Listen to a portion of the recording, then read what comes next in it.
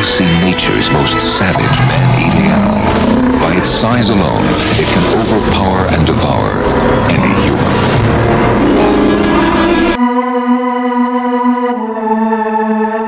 Grizzly. Grizzly. Grizzly. Grizzly. Grizzly. It is not the offspring of witchcraft or Satan. This grizzly preys on the easiest food of all, man. Over 18 feet tall, over 2,000 pounds. The largest carnivorous ground beast in the world. 18 feet of man-eating, gut-crunching terror. And it will mindlessly, mercilessly kill every living thing it meets. Prophecy. The campers come in here, they leave food around, the bears get the smell of it, and that's it. This bump's eating his victims. It was created by man. Grizzly. The deadliest jaws on land.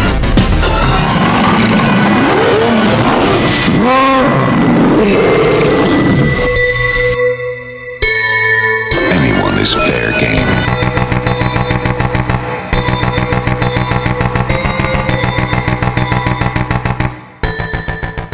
Yes, y'all, it's going down right now. Episode 255 of the Triple Shots of Moodz and Horror Podcast is coming at you live and direct with the homie, JP, also known as the Mexicans, Mr. Saucedo, also known as Tyler, and I'll be your host, the MOOD to the Z, representing PGBC. Y'all know me, Moodz. Yeah. What's going on, homies? Yeah. We're here to eat some fucking cheese in Wisconsin. Oh, yeah, with cheese and some brats and shit. Is that what you're gonna do? That's like really popular. You're in Wisconsin. They like You're putting near brats on Jeremy. burgers. Yep, actually, really close. It's funny, actually. Jeremy lives closer to like Milwaukee than he does to Chicago. Yeah. Jeremy's like for real 45 though. minutes For real from though. Like I actually know because I've done that. It's hilarious that he lives closer to like where the Brewers play than the Cubs. It's bizarre. Yeah, man, episode 255, Zoology Volume 4. We got bears, killer motherfucking bears. The Bears. The Bears. Fuck the Bears. Fuck the Bears. Dude, that's kind of impressive. We referenced Jeremy, Chicago, and tied it into the Bears, which is also, into Henry, into a Henry quote. Yeah, which was like serial killers last week. Right. Well, the 6 degrees of 22 shots, man. Crazy. Wow. Where's Kevin Bacon when we need him, man? Fuck. Yeah, man. Fucking Zoology Volume 4. We haven't done one in a little bit because we've been on, well, I shouldn't say a tangent, but that was actually kind of funny about a lot of the comments from last week, like from the 2011 show was, gotta love the fucking tangents, and it felt like old 22 shots with us fighting, tangents, talking over each other. That was one of the more intense debates we've had in quite some time. Absolutely fucking knew it was going to happen because Tyler felt very strongly about his opinions of Megan. I've always said fuck Megan is missing. Even when the movie came out back in the day, I copped it and I was like, what the fuck? This is the worst shit I've ever seen. Like, I was appalled by it, like how bad the acting and shit was. And I was like, I didn't get why it was becoming so popular until people were like, well, if you're a parent, you need to see this, blah, blah, blah. And I'm like, okay, I get think that if angle. You're a kid, you need to see it. It doesn't make the movie any better because it has that type of commentary in it. It doesn't make the movie any better for myself. I get what they're trying to do. And yeah, the ending is very disturbing, but I can't get over like some of the scenes in this film are just so incredibly bad to me. I'm like, I just, it's hard for me to watch. Yeah. And for somebody like Dave Z has such like high standards when it comes to films and stuff like that. He loves found footage. I get that.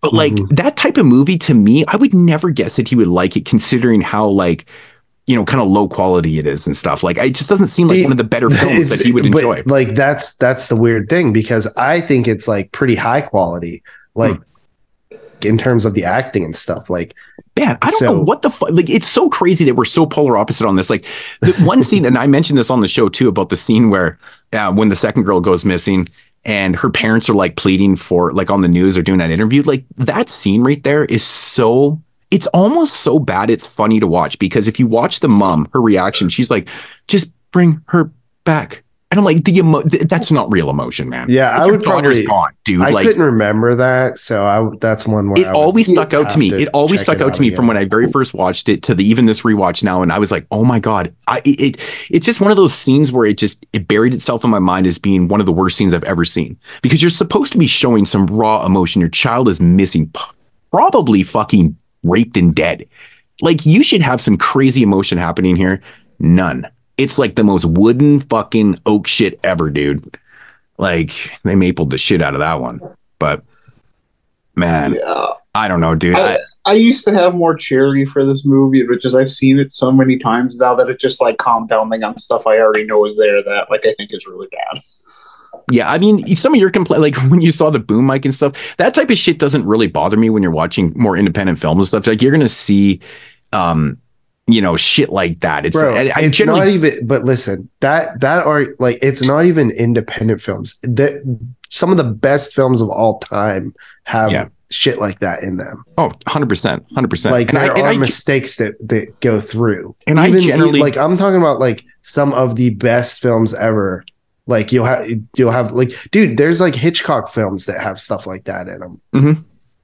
Well, I always think of James Cameron, like Shadow or something. I think of James Cameron, Terminator 2 with all of its mistakes. And that's like, considered one of the best movies of all action films of all time. It's got this crazy budgets and it has a bunch of mess ups in the movie. And it is funny to me that shit exists, but I mean, we're all human, right? The shit happens. But the thing is, for like, long before like I started really noticing like the technical issues with the movie, I already thought it was bad. So it's like that, like, that stuff is like fun for me to dunk on.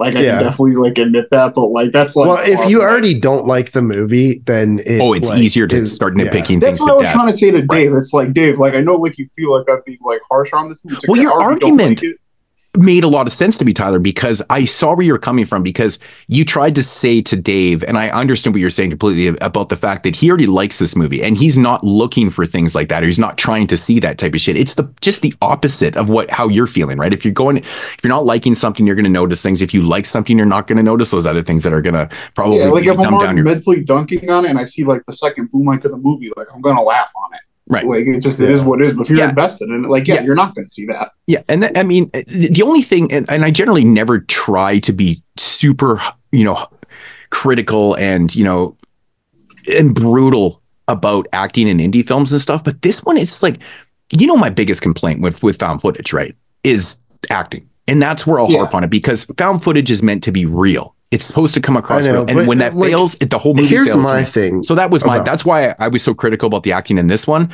where if it wasn't a found footage movie, I probably wouldn't have been as critical. Maybe not with the parents scene. That was the most dreadful fucking scene in cinema history, I swear to God. But you know what I'm saying? Like, if this was a regular type of film, like it's set in this fictional world, whatever it is, but like, you know what I mean? I wouldn't be as critical as on the film. But then when you're dealing with found footage, bro, it doesn't work. It ruins the whole experience. I don't know. Like, my thing is like, look, for me, anyways, I'm not talking about everybody. I'm not generalizing when I say this, though. I'm talking about me personally. And I've had people even tell me that they feel the same way about found footage films too. It's like, if the shit is just not working on the acting level and it's coming off like super cornball and super bad, I agree with that. It doesn't work. That usually can, but it's not just acting. It's like character decisions. Like, if I feel like characters are doing stuff that like people wouldn't do in real life, that breaks a found footage film for me. Okay, so this was one of my biggest complaints. I know we talked about this years ago on the show too, and I always talked about the acting and stuff, how it needs to be pristine to make this thing work and stuff. But you're right though, like in real life, when shit starts going down, what's the last thing on your mind in these situations? Like recording, but at the same time, it's recording the fucking situations. Fuck that, I'd be running away. No, I fixed that for myself because, and here's why, because look at any World War II or Vietnam footage. There are journalists there who are literally putting their lives in well, that's also their job though too, right? Yeah, right. I mean, but that's typically in found footage films. It's people who want to capture the footage. So it's like, you know, Okay, that's fair enough. So that's how I've explained it for myself. It's just and justified it. You can make it work in certain scenarios. Sometimes like they don't work. Like I agree. Sometimes it doesn't work. Yeah, like I think like in this movie in particular, just the way like the kids interact with technology in general was something that like stuck out to me. Like when they're all video chatting and like nobody's doing anything like in a tab or anything. Like I could go. I don't want to get into it. Like, but I could go on like with stuff like that. But like for example, like in movies where people seem like they're like aimlessly running with like the camera, like a wicked easy way to like just make that like the correct decision is for that to be your light source. Where like they have the camera light on. Yeah, Because, that's actually a good point. Right. Yeah. Okay. Well, I think we've said our piece on Megan is missing. I can't believe that got brought up again. Oh, fuck, man. I wanted to talk about this. This is really fucking strange. So actually, this is really beyond talking about tangents and, 6 degrees of fucking 22 shots. Here's another 6 degrees. So last week when we were doing Serial Killers Volume 2, Dahmer, if you haven't checked it out, check it out. Shameless plug. So JP, you'd mentioned something about like how, well, no, I read about it, about how when one of the Scream was based on like an actual event that happened, right? Yeah. So, and then I mentioned the post-Scream murders. So get this, man. This is so fucking random. So you guys, we always talk about how we love our true crime and stuff. And I record and watch Dateline every weekend, right? Like I record it on Friday nights and I fucking usually watch it Saturday mornings when I get up. Well, I didn't watch it. This one was actually a couple weeks old. It's actually kind of funny because this one was sitting in my PVR for a couple weeks. So if I had watched it, I would have been talking about this on last show. What's a PVR? Just your box, the PVR thing. That's just what does that stand for? Video. I don't know. I don't know. We call it DVR. Yeah, well, ours is DVR. That's why I was curious. Yeah, weird. Yeah. Anyways, so I clicked on fucking Dateline this morning. Got up really early and I clicked on Dateline, and it was about these 2 high school kids that killed one of their friends based on the Scream movie. Yeah, no fucking shit. That's the case. That's the Dateline. And I couldn't fucking believe it. Right away, I was like, "You've got to be kidding me! This is actually on right now." I was like, "JP was just talking about this shit, man." They literally say they filmed it, and like they're talking about like how the original idea came from. Like, hey, have you ever thought about like actually going through with this and stuff? And they based it on the experience they had with watching Scream and shit. And I was like, "This is fucking nuts, dude." Like I watched this shit and I was just like so blown away that they just like. They literally made like a kill list and stuff. And the craziest thing about the whole situation though for myself was that they were hanging out with her and her boyfriend, these 2 guys. Right. They sat around and watched a movie with them. And they had snacks. They left. And actually it was all fucking calculated. So during this whole thing, she was actually house sitting for, some people, whatever. It was her aunt. Yeah, for her aunt. And I guess during like sometime at night, one of the kids went downstairs, unlocked the back door. Anyways, they left after like, 9:30 night, said they were going to the movies, but they obviously were just circling around and, but her boyfriend was supposed to stay there and he ended up going home, and he was actually on the kill list. They originally had planned to kill him and her, but he went home, which obviously saved his life. And they killed her. And I'm thinking to myself, I literally had goosebumps. Did they show any of the footage of them talking about it afterwards? They showed it all. He's like, "Oh my God, I just killed Cassie. Yeah. I stabbed her so many times." Yeah. And it's crazy. Like they even mentioned like, we're these maniacs. We're going around fucking killing people and like, just like screaming. I was like, oh my God. I mean, if people get a wind of this, horror films have always been criticized as being like the influencers possibly of certain things and stuff. And like music, like their end result was like they made up a huge kill list, and they eventually wanted to top it off with like a Columbine type style shooting and stuff. And I was like, oh my God, I'm so glad that they didn't plan this murder very well and shit. And like. Yeah, they got busted pretty fucking easy, bro. Yeah, they were stupid about the whole thing. I mean, honestly, they fucked up so many times there. But anyways, yeah.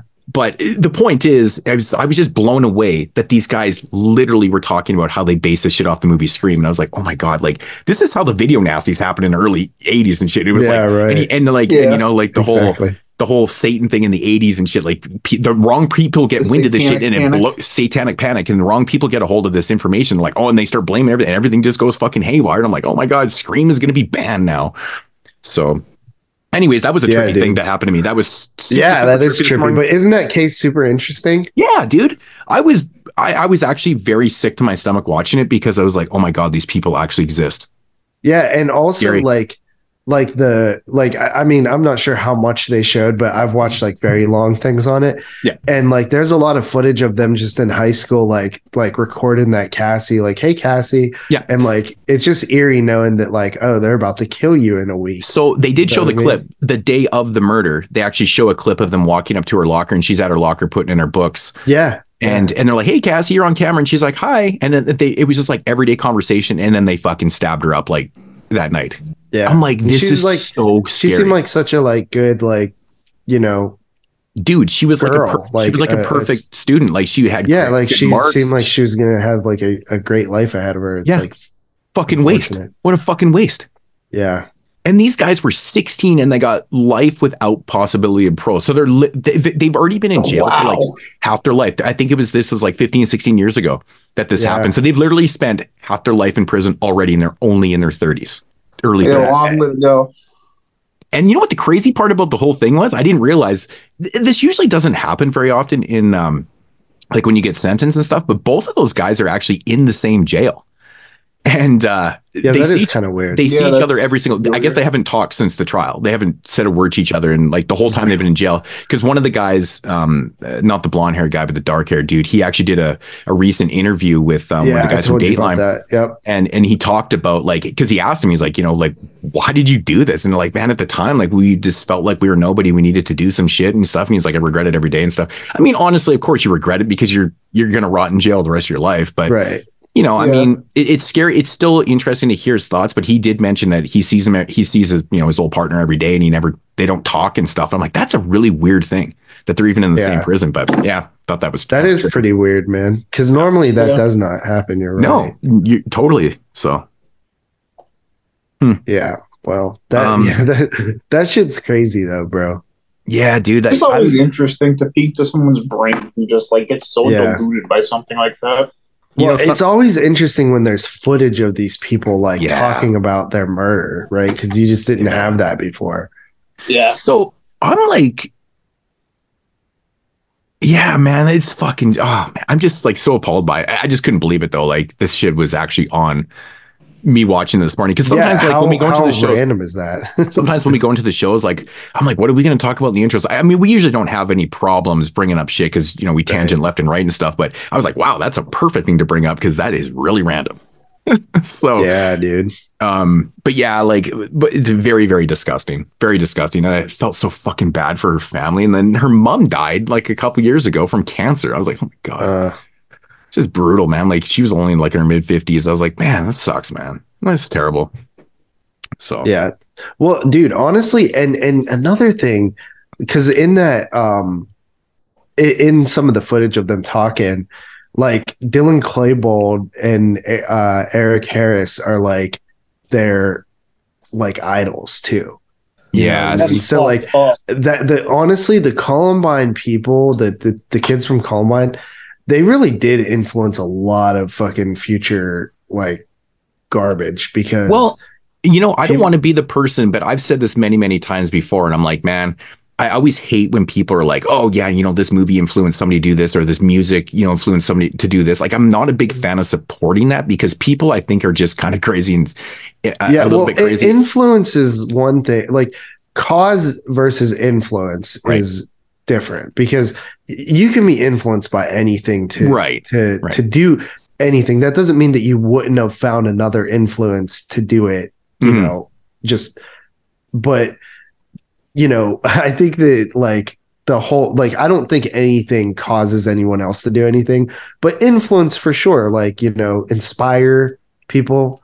Yeah. But that doesn't mean that the thing that inspires them shouldn't exist. I just find it different. I find it so fascinating because last week we talked about Dahmer and like how we were very infatuated with the Dahmer story because it's so interesting. I think there's a lot of different ways to look at it and stuff. And he's just a very intriguing person. But like, it's different to like, look at a case and study it and stuff and be infatuated with it. But to be like, looking up to that person, or even, okay, so who the fuck was that dude on our Facebook page who was getting all the real life serial killers tattooed on him? And people were like, dude, that's not fucking cool, man. Oh, that's that Corey dude. I'm like, but like that's did he get like John Wayne Gacy on his see, it's like taking it too far. Like I think dude, I would never get his actual serial killer. That's what I'm saying. Where do you draw the line? Where do you draw the line? Like, look at this tattoo I got. Yeah, like where do you draw the line? Like, I mean, I have horror shit all over my house and stuff, but it's fictional. It's fictional. Like, I'm not going out of my way and getting Dahmer and Gacy and fucking Bundy tattooed on me. Like, it's supposed to be personal. It really does say a lot about, unless you're asking for attention. I don't know.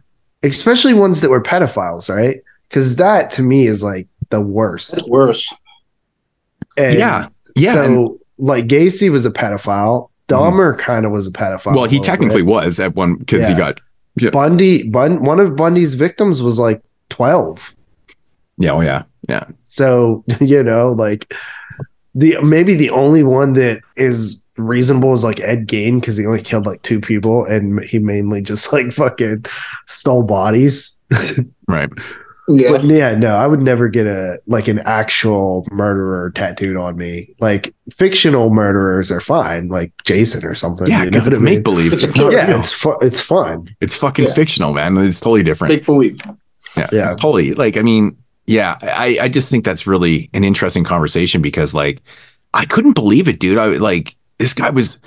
I even said to somebody, I was like, man, is this just like an attention grabber, or is he like really fucking proud of this shit? Because like I would never do something like that. That's so like that's embarrassing. I mean, to me, getting like Dahmer tattooed on you is like you might as well just put a fucking swastika on you, man. Like it's just despicable. Right? Like I'm not gonna get Hitler tattooed on me. No, that's what I'm saying. Like, who the fuck is going out of their way to get like Napoleon fucking tattooed on their neck? Like it's fucked up, man. Like, see how silly that sounds? Like, who the fuck would do that? But I'm sure there's people out there. I mean, yeah, it's really strange, but whatever. So, yeah. Like I have 100 hours of tattooing on me, and I won't even like get a tattoo I can't cover up, and that's just any tattoo. Yeah. I mean, tattooing is like, it's usually an expression of your personality and like who you are and stuff like that. Like, I mean, the only tattoos I have on my body is like horror related and hip hop related. Like one side of my body is all horror and the other side's all hip. And that's what I generally do with my whole life is music and movies. Right. So it's an expression of who I am. And like, I like these fictional characters. I like these real groups and MCs and stuff. It's just who I am. Like I don't go out of my way to impress anybody because I don't care if you don't like Pete Rock. It doesn't bother me. Right. Like, I mean, I just couldn't imagine looking at somebody with fucking serial. Like, take that serious, man. I don't know. Different strokes for different folks, I guess, man. But damn. Yeah, all my tattoos are movies and Yu-Gi-Oh. Yeah, I mean, it's all that's like kind of what I would get is like horror stuff or music stuff. I mean, there was a time period where, remember when the tramp stamp became like a super popular thing and every girl, dude, I remember random. They would go to the tattoo shop. I like them. Look through the book, and they would just like, oh, I like that flower, or I want that arrow down to my butthole, or something like that. I'm like, what the fuck? The tribal was the big one. Oh, that became like a huge fad. And like, I'm thinking to myself with these women, I'm like, did you really want that, or you just wanted to have a tattoo there? Because if you're just going there and picking something out of the book, it's not really that personal to you, is it? Right? You know what I mean? I don't know. I look at tattooing a lot differently. That's why I just find it that's so kind of a 90s thing, like early 2000s. When I was in high school, the new trend for girls was like was on the hip bone, like just below the pant line. Yeah. Fuck. Anyways, weird conversation. Shit. Anyway, I freaking was sick all freaking week, man. Yeah, that sucks. Brutal. I'm getting over it now, I think, but I was in like a stupor of NyQuil and like just out of it like all week. So everything's like a blur from this week. Well, at least you didn't lose your voice, because when I was sick a couple of weeks ago, man, like I had completely lost my voice. And that happens to me a lot, actually. I feel like my voice is a little it's definitely compromised, but it's not like overly shitty. You know what I mean? Like it's not like, like coughing and scratching. Yeah, I might have not even noticed unless you said something. Yeah. But yeah. You know what I fucking realized this week? And this is so random, but I can't fucking stand when people open up chip bags upside down. It drives me what the nuts. Fuck? I don't know why I just popped in my head because I saw this guy and he was eating and his chip bag was open up. It was upside down. Like he opened it from the bottom. And I'm like, why would you do that? Like, I don't know. It's just my mentality. It's fucking pet peeves. There's certain things that just drive me nuts, man. I couldn't look at it. I'm like, why would you open it up upside down? Yeah, that's pretty weird, huh? It's so strange. It's really peculiar. I mean, the only thing I could think of is like, if I open it from the bottom, that means all the flavoring is going to be on the top chips. Maybe there's some madness to this. I don't know. That was the only thing I could come up with. Like, I spent a lot of time thinking to myself because all I do is walk around all day by myself and deliver mail. So I'm listening to tunes and I think about shit and I just happen to see this guy eating chips. And I was like, oh my God, that's bugging the shit out of me. It's like, I can't handle it, man. I'm weird like that, man. I got a lot of really strange pet peeves, but I don't dwell on them. I just find them kind of quirky and weird, very eccentric sometimes. Anyways, yeah. So yeah, anyways. What did you guys think of the new Vinegar Syndrome titles? I thought they were good. I was surprised so many people were complaining. Dude, so many people were complaining. Like complaining about, the package, right? Yeah. No, just like with the titles that they released, like like people are mad. Like they're like, man, Vinegar Syndrome's really going downhill and stuff. And I'm like, dude, it feels the same as it ever's been to me. I was like, I mean, maybe it's just a me thing, but I was like really fucking excited for Singapore Sling. Like that was a big title for me. I actually heard that. I feel like I knew Singapore Sling was coming.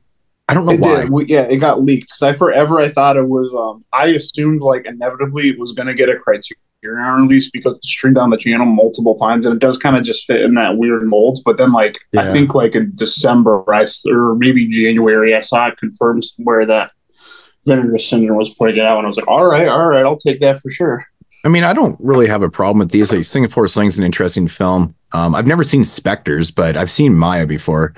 A lot of people were excited about Maya as like a potential title, so I figured that was like at least like a good release. And like, I haven't seen either of those either. I don't know what Spectres is actually. I'm like, that's not even like my. Are they both Italian? I'm assuming Spectres is actually. Like the Peter Cushing anthology, like that's not even like normally my bag, but like that looks cool and like it's got a bunch of awesome people in it. And like after like looking it up a little bit, it seems to be like that was like a pretty good release. Oh yeah, so what it is, it's the same director, Marcelo Avallone. So I don't know much about Spectres. I'm trying to place it, but like Donald Pleasance. Yeah, I've seen Maya before, so yeah, that's interesting. Double bill Italian. What was the other one I was thinking? Singapore Sling, that one. Oh yeah, Story of a Junkie. I mean, it's not going to be for everybody. You said that's a documentary? Yeah. Yeah, it was actually originally released by Troma. So here's another Troma release, DVD years and years ago. I've had that DVD for fucking ever. And it literally is a story of a fucking heroin addict and shit. It's pretty nasty, actually, to be honest. Yeah, that's like, there's a Lucifer Valentine. Yeah. I never watched that one. I've seen this and I was like, I'm not watching. I've seen the Lucifer one. It's pretty gross. Yeah, I've heard it's pretty fucking nasty. So yeah, I'm not saying never, but I'm not touching that guy's movies. Yeah, and then the movie Going South. That's about it. I know of this movie because it was directed by That's a Jack Nicholson movie. Yeah, and it's got a crazy cast, South? dude. Like, it's got a crazy cast. Like Jack Nicholson, fucking Christopher Lloyd, Danny DeVito's in it, Lynn Shay, John Belushi. Like, Jeez, John Belushi. It's crazy. Mary Steenburgen. That is a good cast. Yeah, Veronica Cartwright. Like, there's this whole fucking. Veronica Cartwright too. I saw that too. Damn. Yeah, Ed Begley Jr.'s in it. Yeah. Ed Begley Jr. Like, it's a crazy fucking. Like, everybody's notable in this film. But I think it says it's a comedy. I actually don't know anything about this movie. Really. Did you pick it up? I bought the whole package, right? So. Yeah. And then of course Dr. Terror's House of Horrors, which is cool because that's never actually had a stateside. No, it did have a release. It was released by Olive, right? Is that Olive? I have that movie. Yeah. Okay, I have that too. Actually, Olive. Okay, so yeah, coming to 4K. Dr. Terror's House of Horrors, which is an anthology film, of course. which I enjoy. I think it's actually really good. Is that what we're doing for the feature? Yeah. So I think this was one of the early Amicuses anyways. But yeah, no, it's fun. So yeah, I think that's going to be the feature review for Simbin episode 3. I still haven't even That's episode 4, bro. Oh, episode 4, yeah. Right, because we haven't even done 3. Yeah, right, because we're getting ahead of ourselves here. You're way ahead. I don't even. Yeah, so.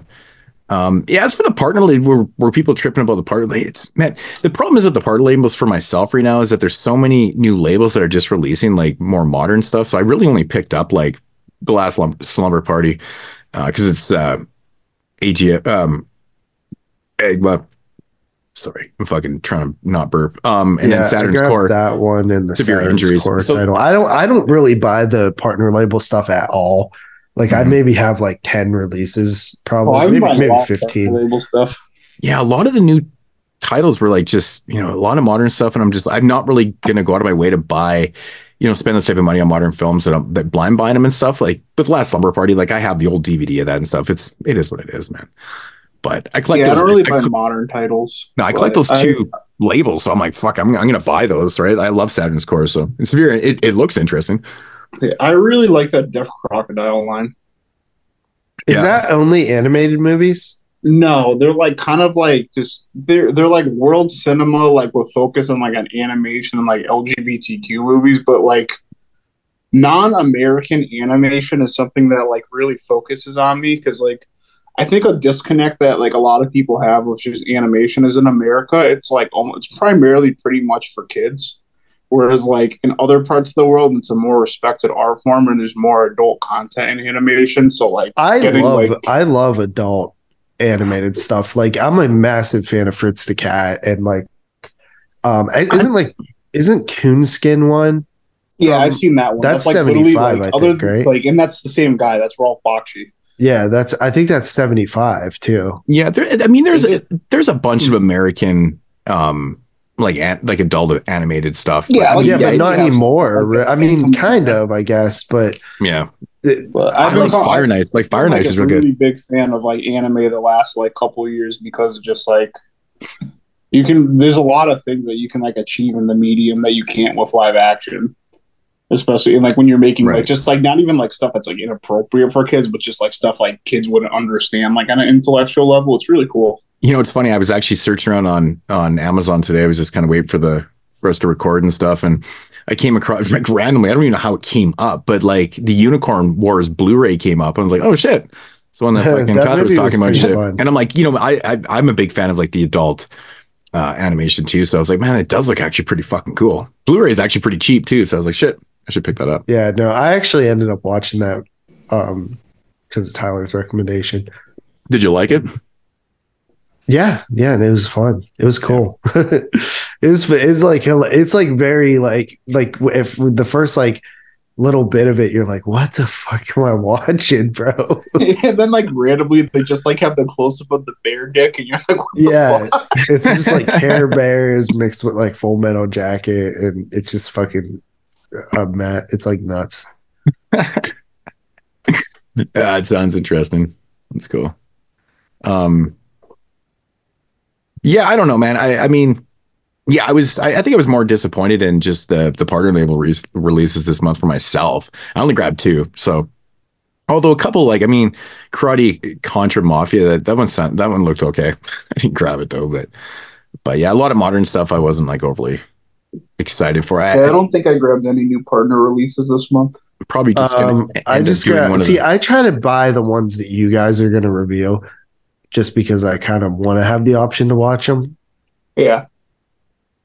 Yeah, because Tony's doing The Last Slumber Party, right?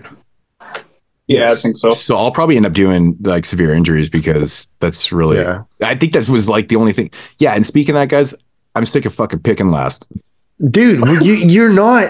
Listen, I've never got I'm always third. So it's like, y'all's are on that shit. I didn't even know they got announced. And you're like, oh man, what about the new footage? Dude, they tell you like, every time when they're going to announce. It's like noon on the 1st. I know, but like, I was at work and I was like, holy fucking, and like, I actually was waiting for my cab to take me to my spot. And then I was like, oh shit. So I was like looking it up. I'm like, okay, cool. But like, I got your guys' message and it was like, hey, go, what movie are you going to review, Moodz? And I'm like, what the fuck? And I read your guys' picks and I'm like, there's nothing left. I wouldn't want my 2 choices anyway. Well, my thing is like, I like to pick the stuff that like, I don't know. I've been floating around. Like the first time I picked a VSA, the second time I picked the cinematography line. Yeah. And then I did a VSA again. And then now I'm back to regular one. But I don't know. I like rotate, like trying to do like something different. But honestly, the Italian double feature I should have left for you because that's kind of your thing. But I wasn't really. I could call it the Italian Stallion again. Right. Remember, I used to do Italian Stallion.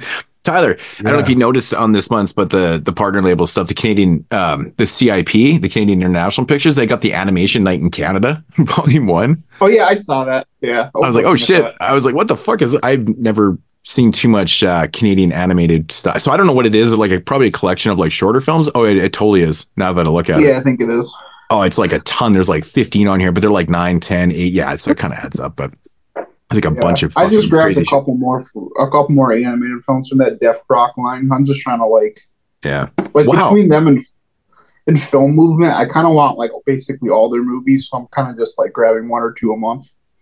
Wow, it's crazy, man. These are spanning from 1965 to 1985. So these are all relatively older animated type. So it's cool, man, because it plays into like, you know, the type of animation that I like. You know, like I'm a big fan of like 60s, 70s, and 80s animation. Yeah. Right. Like it started to change in the 90s, but like all my like favorite cartoons from like 60s, 70s, they all look very, very similar. You know what animation I'm talking about. But have any of you guys jumped into that Lost Picture Show box set ever? No, but I really want to do something with that because it just seems like such a fun thing to go through and watch. And like, yeah, I know. Not yet, but there's a lot of content in that thing. That's a does everybody own? Do you own that, Tyler? I'm sorry, say that again? The Lost Picture Show set? I don't have that, so. Oh, okay. I was going to say we could probably factor that into the show somehow. Yeah, we want to. I'll pick it up. I don't have a problem with that. Yeah, to like run through a box set, like have a segment where we just kind of run through it. Yeah. That would be pretty cool to do. That would kind of be cool. Yeah, because no, I haven't dipped into it yet either. Yeah, it looks really bizarre. Like I was reading on some of the films, I'm like, man, these things are like all over the fucking place, dude. It's crazy. Should be pretty interesting though. Yeah. So, but I mean, I guess that's what the show is all about. Here we are talking about Sin Bin. Because I mean, you know, with the monthly packages, like there's so many different types of films, so you're getting flavors from all angles, like genre films and stuff. So why not dig into something like that? That's even more bizarre. But yeah, and now that like this is the first year I did the subscriber thing. And like, I got to say, man, I'm pretty I got it paid off. Right. So pretty much everything that gets released under the Vinegar Syndrome line, I automatically get, which has made, you know, the 2 or 3 titles that I'm picking up outside of that feel extremely cheap because not only am I getting like $10 off, $8 to $10 off per title, like what did I get? I picked up I think there was like 3 or 4 titles that I picked up this time, and it was like, you know, pretty cheap. And I even got like a hoodie because I was like a hoodie and a book, which also I didn't even realize they released books. So I missed out on all these cool books like Wishmaster novelization and stuff. Yeah.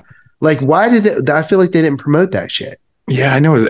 I started, it was probably a couple years back. Like I just started like, I always go to the website and just click on the new package deal or whatever. And I kind of go through that and, you know, partner label stuff. But then I started scrolling down and I noticed that they were releasing like a ton of other stuff too. And I was like, oh shit, crazy. Cause like, I mean, they got like records, like there's a whole pile of shit. So yeah. I didn't notice the hoodies though. Like cause I know they got the Vinegar Syndrome stuff, but like, what did you pick up? It was I grabbed a hoodie No, but what one was it again? It was it has just on the back, it has the classic Vinegar Syndrome like girl logo with the leg. Oh, okay. That's cool. But it's red, it looks like blood. And then it says Vinegar Syndrome along the side, and then there's like a film reel on the front of the zip. Hoodie. Yeah, I know that one. Okay, yeah, and that's then, cool. I picked up I finally picked up that Amanda Reyes book, the TV movie book. Yeah, that I've been wanting forever. Oh yeah, I remember we were talking about that. That's cool. Yeah, right. So yeah, that's cool, man. Yeah, I know. I mean, they just have so much stuff on there. I mean, you could literally just give him your fucking paycheck. Tell them to send you some shit like every month. Yeah, it's crazy. It's crazy. Yeah. I mean, I have to like not buy a lot of stuff that I want because it's just too much. Right. But like, especially like I would love to have picked up all the VHSs they did for the Doziger label or whatever, but yeah, you know, I have to limit myself. Yeah, totally, man. Because I mean, that shit just I think I'm definitely going to sub next year. It seems worth it with like how much I've been buying. Mm-hmm. Yeah, I think so. And honestly, like if like you said, if you're gonna do, you know, you might sell stuff that you don't want, right? Yeah. Yeah. Right. So it would probably definitely also, be worth I think it. like I would get into the spins where I'd be more inclined to keep stuff if it got sent to me that I normally wouldn't buy. Right. Yeah. For sure. Sweet. Yeah, sorry, I got to clear my throat. Yeah, anyways, episode 255, Zoology episode. What is 4? This is the 4th one, right? Yeah. Yeah, volume 4. Killer bears. So as per usual, I did a quick little Google search looking for the top 10 or 10 killer bear films. And surprisingly, there actually was a lot of lists. But I clicked on Fangoria. It's so stupid how they did their list. So we're going to be. So this is 10 killer bear films? Yeah. It says the 10 scary bear movies that'll make you fear the great outdoors more. Okay. If you want to fear the great outdoors, watch these movies, I guess. I'll start at the bottom actually, because like, and it's so stupid. It starts at number 11 because they're right up in the top is like number 1. That's not a movie. So fucking so stupid. Number 11, which is a movie called Unnatural, also known as Man Eater. I guess it's like a killer polar bear film. Polar bear? Damn, I didn't even know about that one. Yeah, that's what I'm saying. It doesn't. What year is that from? It doesn't say, and that's what's bugging me. I was just about to say it doesn't have the years on here. So I don't know. I'm assuming it's from the 2000s something because they're talking about CG and stuff like that. So, but anyways, 2015. 2015. Okay. Oh wow, that's actually really current. It's on Tubi if you want to watch it. Oh, probably garbage. Number, I guess I'll just say the number 10. Into the Grizzly Maze. I hear that one's pretty good. I've never seen it myself. Actually, I didn't mind this one. It's got an interesting cast. It's got like Thomas Jane in it, Billy Bob Thornton's in the movie, Scott Glenn. Like it's really strange like that these guys did this movie, but it was decent from what I remember. So, number 9, which says Backcountry. I've seen that one. That was all right. Yeah, it's pretty cool. It's a little bit different. It's about, I think, a couple, they get lost in the forest or some shit, and they end up getting hunted. Scream Factory released that one. Yeah, they did. And it's like IFC films or something. I remember seeing that yeah, Backcountry. It's basically a grizzly is hunting them, which is, it's actually based on like real events and stuff, which, I mean, obviously the events that you see in the film are probably a little bit more fictionalized, but the idea is this couple that was stalked and hunted by a grizzly, which is actually quite common around here. I live with grizzlies. Yeah, I remember like years ago, I knew about this movie, but I never like picked it up. But that was like when I was collecting Scream Factories. I've never seen it. But I remember like one day, like walking to my living room, my dad was like watching it on TV. This movie fucking rules. Yeah, it's a scary premise, man. Like being hunted, like it's crazy. Number 8 is Grizzly Park. What year is this one from? I feel like that one's like 2018 or something. Yeah, that was pretty new, right? More teens meet the business end of a bear claw in this obscure dark comedy. What the fuck? Okay, interesting. Don't know anything about that one really. Number 7 says Yellow Fangs, also known as Remains, Beautiful Heroes. This 1990 Japanese film is loosely based on a historical bear attack in Hokkaido settlement in 1915. Yushi Brown, bear killer. Okay, wow. So it's based on like a really old story. Sonny Chiba directed it. What the hell? Wow. Sonny Chiba directed a fucking killer. Wow, that is so bizarre. He's directed 3 movies. Yeah, and special advisor Kinji Fukusaku. That's crazy. The guy that did Battle Royale. That's fucking crazy. Wow. I might have to see that one. Kind of nuts. That's a crazy cast behind a random fucking 1990 bear film. Wow, crazy. Okay. Number 6 is The Edge. I've known about this one. I've never seen this before. You've never seen The Edge? No, I don't think that's kind of crazy, bro. I'm trying to remember, like Alec Baldwin, Anthony Hopkins. I don't know if I have or not. It's actually a great movie. It's like more of like a straight like survival type thing. Do you know what I mean? It's not really a horror film. Definitely has more survival element. Yeah, but like it's pretty good. Yeah, I've never seen this from Blockbuster when I was younger. Yeah, if I have seen it, I can't place it right now. It just doesn't ring a bell. It's weird. Number 5 is Berserker. That's such a funny thing. It's not really a killer bear film. I think it's a dude dressed up like a fucking bear. It's a slasher film from 87. Actually, Vinegar Syndrome actually released this, which it never had a release over on stateside. So that was kind of one of those cool titles that they released. It's a bizarre one. Number 4 is Claws. Really? Which we will be talking about here in a minute. So we'll get into that one from 1977.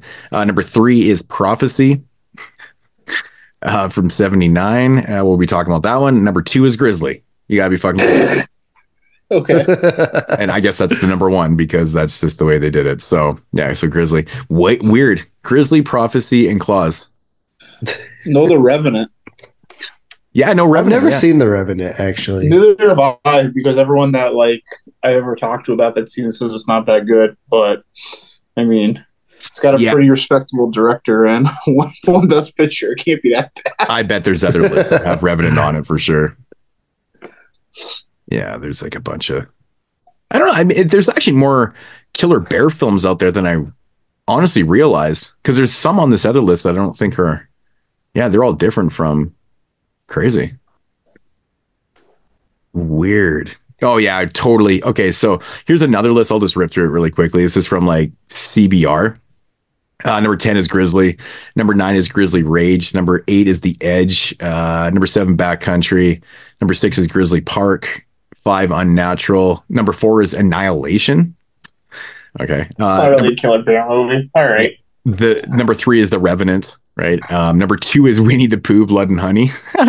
That's Dude, fucking hilarious. That's kind of funny. That is actually really funny.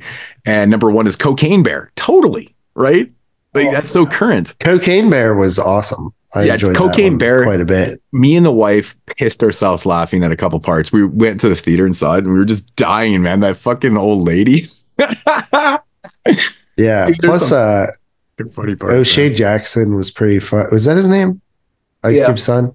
No, O'Shea's his dad, Ice Cube. Oh no, or he is a junior. Is he a junior? I thought he was junior. Okay, I'm so not sure. He might not be.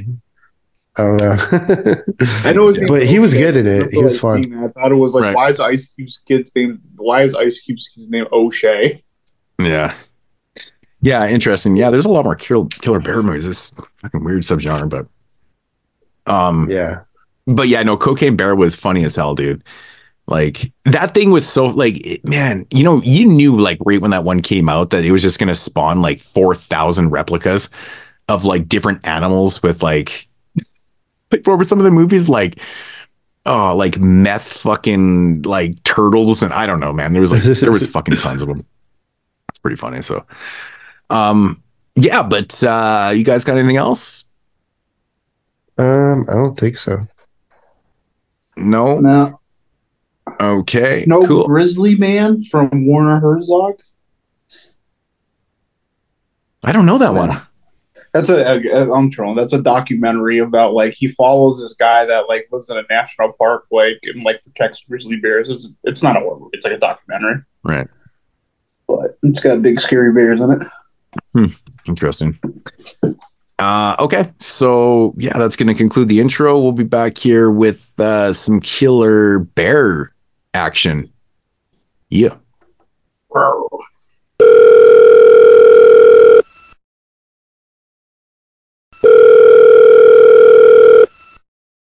Yo, who this? Yo, Moodz, it's your boy, the ill-mannered funky child, calling you to remind you that the featured reviews on this episode contain spoilers. Aw, yeah, man, that's right, brother. Thanks for the heads up, player. Now go back to being an unproductive asshole. Fuck you. I tell your listeners to stop being so dumb, silly, sensitive. Yeah. And now, our feature presentation. All right, so getting into the featured reviews here on episode 255, Zoology Volume 4, Killer Bears. We're going to start in 1976 with a film called Grizzly. Strictly called Grizzly. Grizzly. I don't think Grizzly made anybody's top 10, right? Of 76. I don't think so. No, I don't. Maybe it was on one list. I have no idea. No idea. I don't think so. Dude, you guys hear this dog? Is that you or me? What? No, it's me. What? There's some dog like barking like crazy. You guys can't hear it? No, I don't hear it. All right, if you guys can't I was like, what the fuck? Okay, anyways. Yeah, quick little synopsis here on Grizzly. An 18-foot tall grizzly bear terrorizes 18 foot? That thing's supposed to be 18 foot? That thing was not 18 feet tall. There's no way that was fucking 18 foot, bro. No, it's ridiculous. Terrorizes a state park, leaving it up to the 18 foot? Did they say that in the movie? No. This thing is totally wrong. I was gonna say, leaving it up to a state to a park ranger to how high? Wait, well, dude, we can't move on from this 18 foot. How fucking big is 18 foot? Like that seems like ridiculously big. I think that they mentioned in the film that he's standing around 12 to 15. I think they say 12, and I think another time they say 15. But it's actually quite interesting because the bear that they really used in the film actually stood 11 feet. Wow.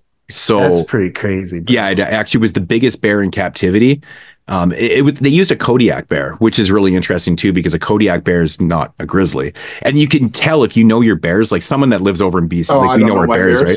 Well, grizzlies are very distinctive because they have a huge fucking hump on their back, and they're really wide, and they're just bigger than black bears and stuff like that, right? So if you see a grizzly, you'll see it with a huge hump. The Kodiak has a little bit of one because they're more of a hybrid of like black bears and a grizzly, but the Kodiak's actually bigger than a grizzly bear.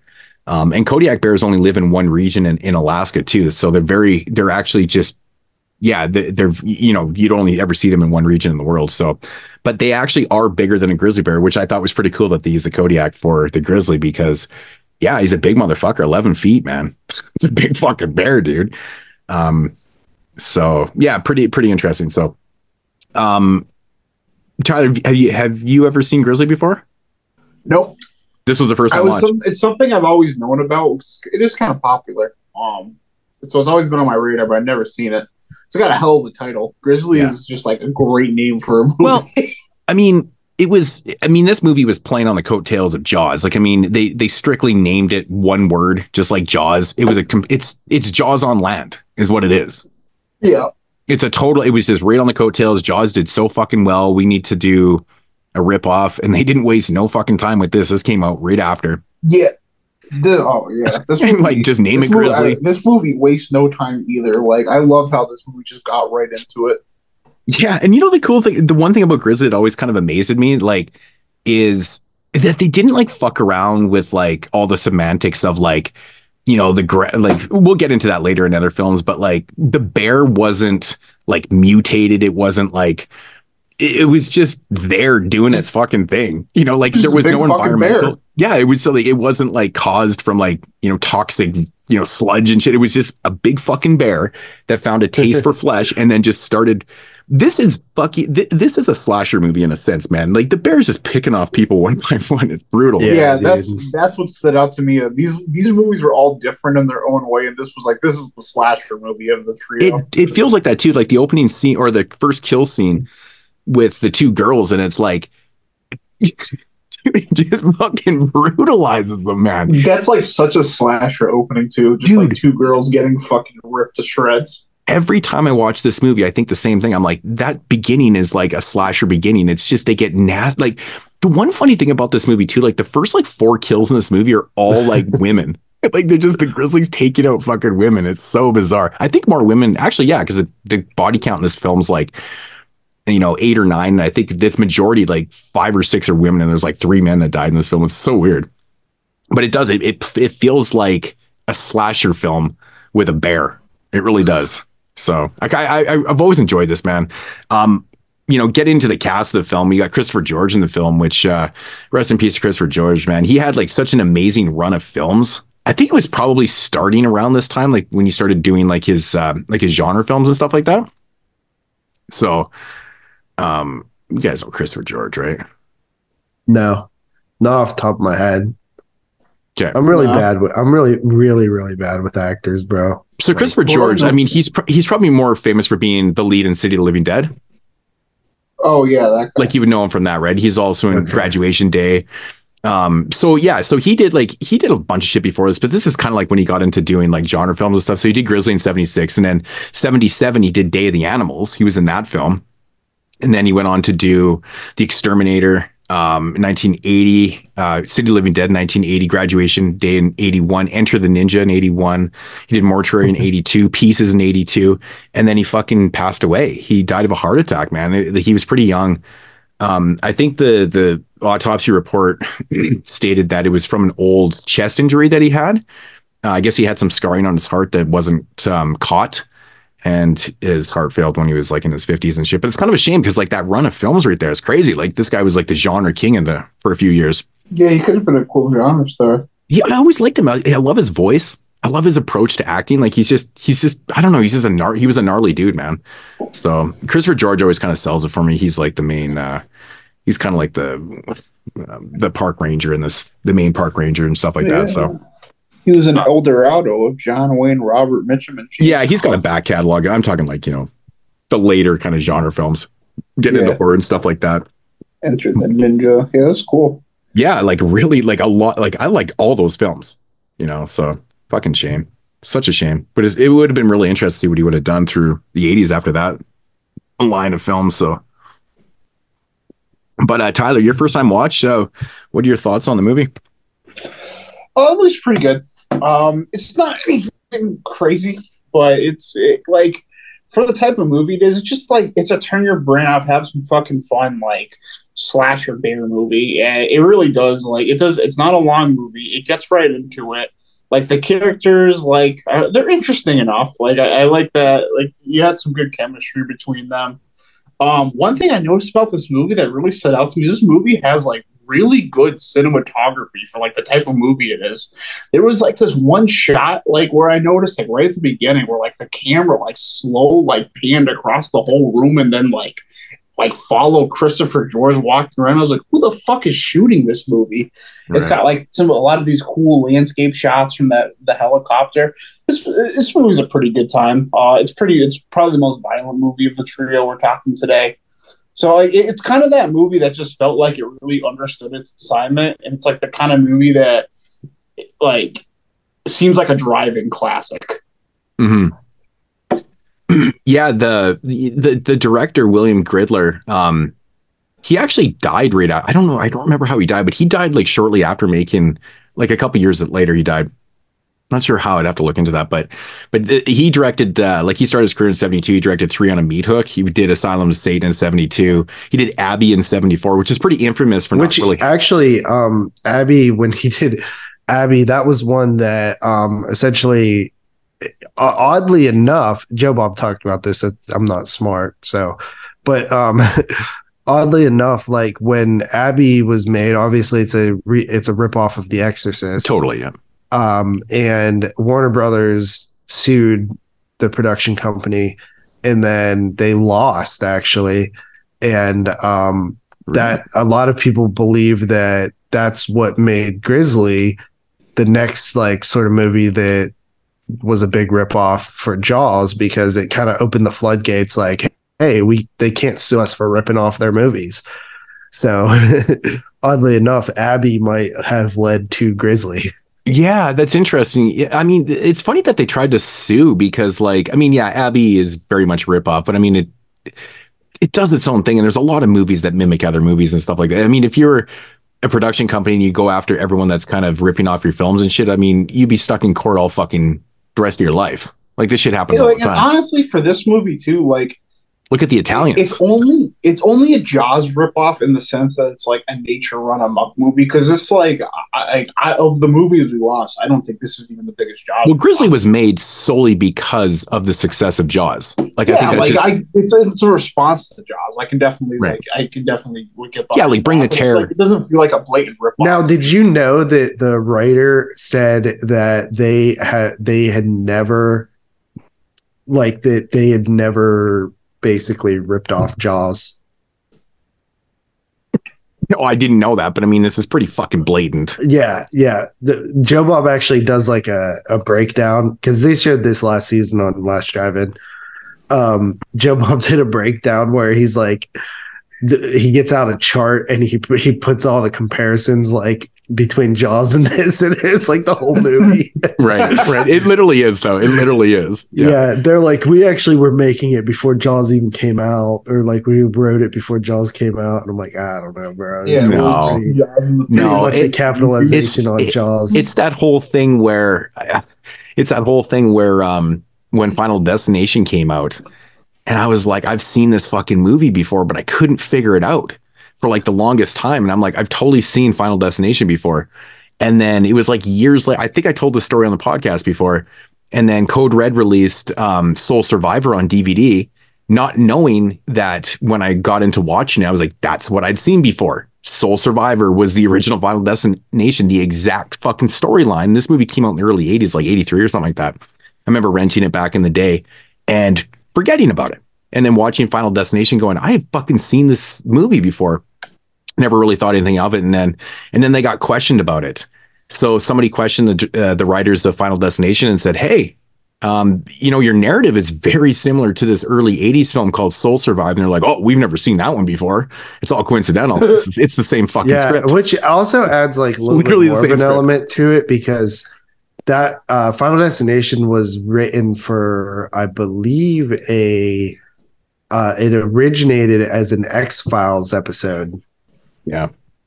Oh, that's cool. Yeah. I mean, Soul Survivor, I mean, I would say Final Destination is a better movie, but Soul Survivor, it's the same narrative, man. Like, it's pretty blatant, dude. And they both, I guess there was two writers, and they said that, like, they had never even heard of the movie. And I was like, what? Like, I mean, it's not that obscure. Like, if you're a genre fan, you probably, especially given they probably come from that era, 80s videotape eras, that the artwork alone you would at least remember, because it was so distinctive in what it was. It was a great poster, man. Like, there's no some way movies that are like pretty obscure today that like I remember distinctly like seeing at the video store when I was younger. Absolutely, man. So I mean, honestly, I had a hard time believing them. I mean, I'm not going to overly question it and stuff like that, but I mean, it's so similar, dude. Like, it's insanely similar. It's like, it's like the girl who wrote Hunger Games never heard of or seen Battle Royale. Bullshit. I ain't buying it. I mean, that is, it's a great comparison, because like I find that bullshit, man. I find it complete horseshit. Like, I just don't believe her. I find it just like, I don't know, like it, like, yeah, it's very different, but at least say the core idea is the same.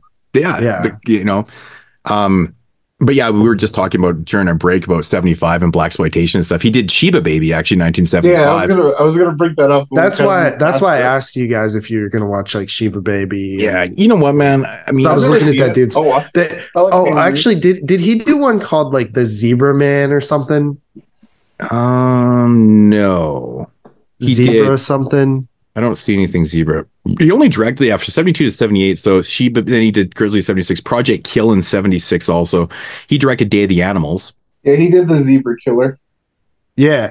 Did you guys ever see that one? No, I don't see a zebra killer. Oh, anyways, Joe Bob was talking about that one. It sounds like a nuts blaxploitation. It's like it's something about like what is it? It's like zebra would be black and something black and white, something to do with black and white. Yeah, like it's like a white person or a black person like painting themselves white or something. They're doing whiteface. It sounds nuts though. They're doing whiteface. Fuck, that's fucking random. No, I haven't seen the Zebra Killer, man. I've seen the movie Zebra Head before. The Zebra Killers, early '90s movie. Let me pull up the description of Zebra Killers because I was reading it. It sounds ridiculous. So, anyways, his last movie that he did was The Manitou, which I know Jeremy was a big fan of too. I love that movie. It's a white guy that goes into blackface. That goes into like blackface to kill people. Really? Dude, that's horrible. Dude, I can't imagine the movie ever getting a fucking release. Yikes. Dude, that's not even funny. That's not even funny. That's horrible. Oh, man.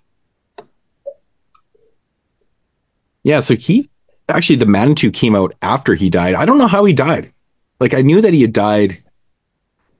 Yeah, so he died before the Manitou even came out, so that's kind of sad. But he had a nice little run of films there, though, man.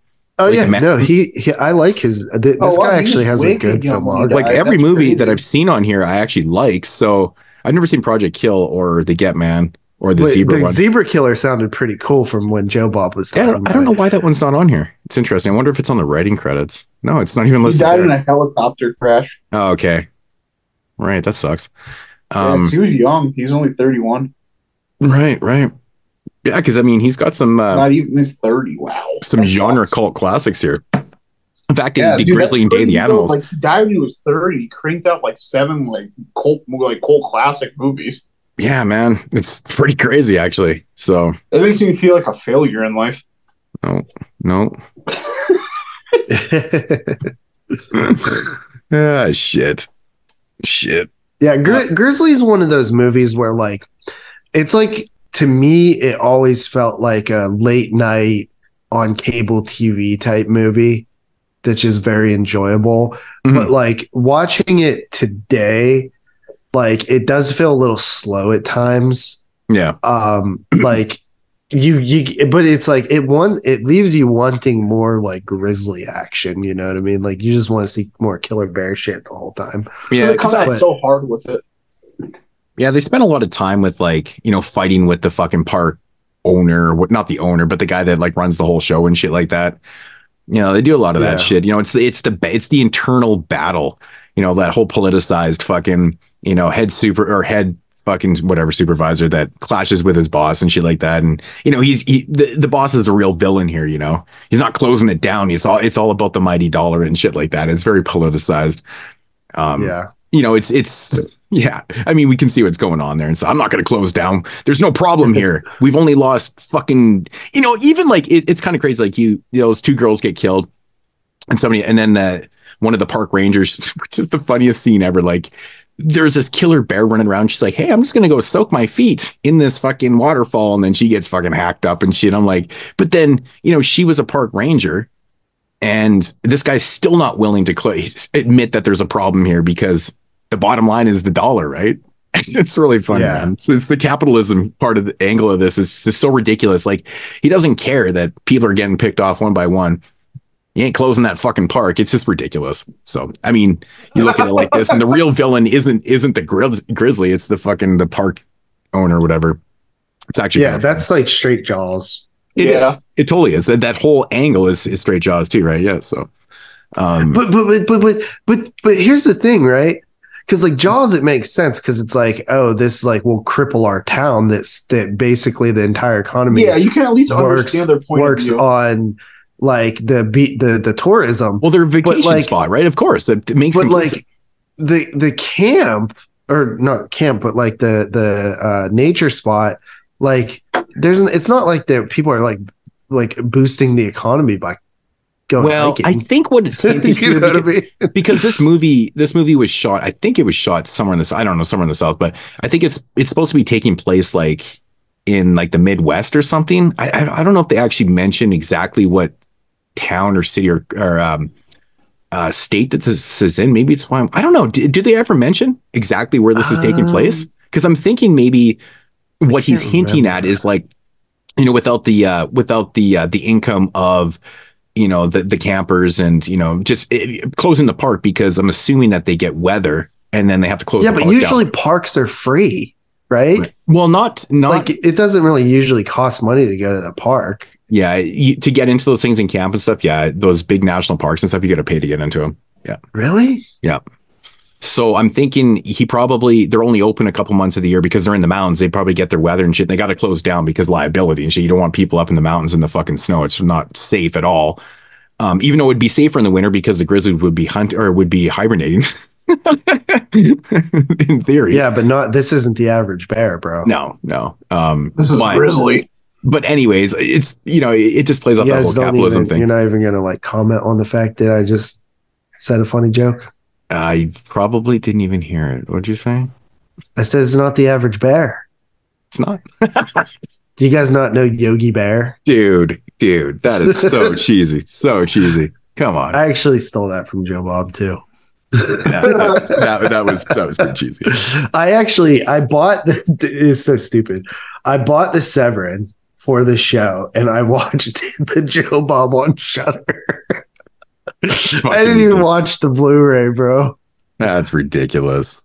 Dude, I'm just saying, I love like anytime that dude, but it would suck though because it was 2 hours and 37 minutes. Yeah. That I spent on Grizzly because the Joe Bob's long as hell. You know what's actually really terrible? That was a great double feature he did. He did Alligator and Grizzly one night. Oh, that does sound like a good double feature. Yeah, that'd be fun. Alligator is a lot of fun. I came up a lot in that movie when I watched it for 80. Alligator to me is like one of the best Jaws ripoffs ever because it has like no downtime. It's okay, but then like rewatching it when we were 80 prepping, I was like, wow, this movie's like Robert Force kicks ass. This movie's awesome. Yeah. Yeah, this one has like it's got like really terrible, almost like TV fucking sappy music and shit at times in it. Yeah, the music is pretty bad in this movie, to be honest. That's why, like, I was kind of puzzled by like how good the cinematography was. Mm-hmm.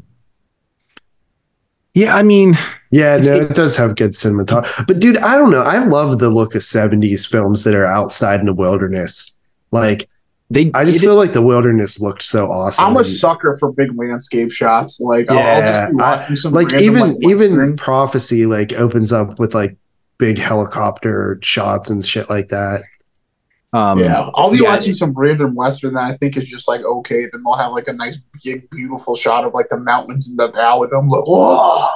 Well, yeah, like right from the opening scene in this, the establishing shot in the film actually is a really cool shot taken from a chopper, because nowadays they just use a drone to do this, but like they got the chopper fucking flying over the water through the mountains and shit like that, and it's really fast paced and shit. It looks really good. That was production value 45 years ago. And that's exactly what it is, man. Opening shots, man, can sell your whole film. Like, I mean, you get to see all that landscape and shit like that. It makes the film seem so much bigger than it actually really is. I mean, it's not really the highest budget movie and stuff, but use your location properly, and then you get a film like Grizzly, right? Yeah, that's what I always to say about like low budget movies. Like you just gotta maximize your budget. Exactly. You have that good opening, establishing shot and shit, and set the bar, man. So I agree though. I mean, there's you know, all these kind of nature run amok films always have like the stupidest characters decisions in them ever. Like, hey, I'm gonna go over here by myself and do this shit. I'm like, really? Isn't this what they do? They always fucking do this in these movies, and I'm like, I would never ever go off on my own with a fucking bloodthirsty grizzly roam in the neighborhood. Like knowing, like, I mean, I live around grizzlies. Like, you don't go out there if there's grizzlies around, man, because some fuckers hunt you. My bear knowledge is low. See, like, I don't know shit about bears. Black bears and shit. Like, man, we barely ever have bears. Like, like sometimes we'll get bears down here, like in my actual neck of the woods, like you know, a mile from me or something. Yeah, I've never seen one, but I've seen pictures of them. Dude, this past summer we had an infestation because it was so dry that there was no food in the forest for the bears, so they all came into the city. I was literally delivering mail every single day with bears on the streets. It was That's crazy, it was so crazy, dude. It was so fucking nuts. Like, there's people that have lived in the city for like 40, 50 years, never seen anything like this. There was bears everywhere, dude. It was fucked. It was so crazy, man. But I mean, these are all like little small black or, you know, decent sized black bears and shit like that. Grizzlies won't come down like that. Yeah, ours are like black bears, I think, probably. I mean, I live in like, there's a ton of grizzlies where like just a little bit north of here and stuff. Like I've been river fishing. I'm fishing with the grizzlies. It's crazy, man. They're so fucking huge and scary. Like, you don't want to go face to face with any type of black bears are more scared of you than anything. They see you, they're going to run away. Like they want no part of you, no part. Grizzlies a little bit different. They're hungry enough. They have this mentality where they'll actually hunt you. If you're hunting grizzly, they'll actually turn it around on you and they'll hunt you. So you got to be super careful when you're hunting grizzly. Black bears, fuck, they're just trying to get the fuck out of there, man. But grizzlies are a different breed, dude. Like they're vicious, man, and they're huge. So that's what kind of makes it scary, you know, in this idea that this thing's like all bloodthirsty and actually going after people and shit. That's a scary thought, man, because, you know, a man against a grizzly, you don't stand a chance, dude. You really don't. Like, there's people around here. I mean, I think there was a bear attack a few years back, actually, like it was a sick old black bear, whatever, attacked somebody, but like he fought him off. Like, you could probably, you know, you can live through that shit, but with a grizzly, no fucking way. Like there's a scene in this film, which is like the greatest scene ever, where the horse gets its head swatted off.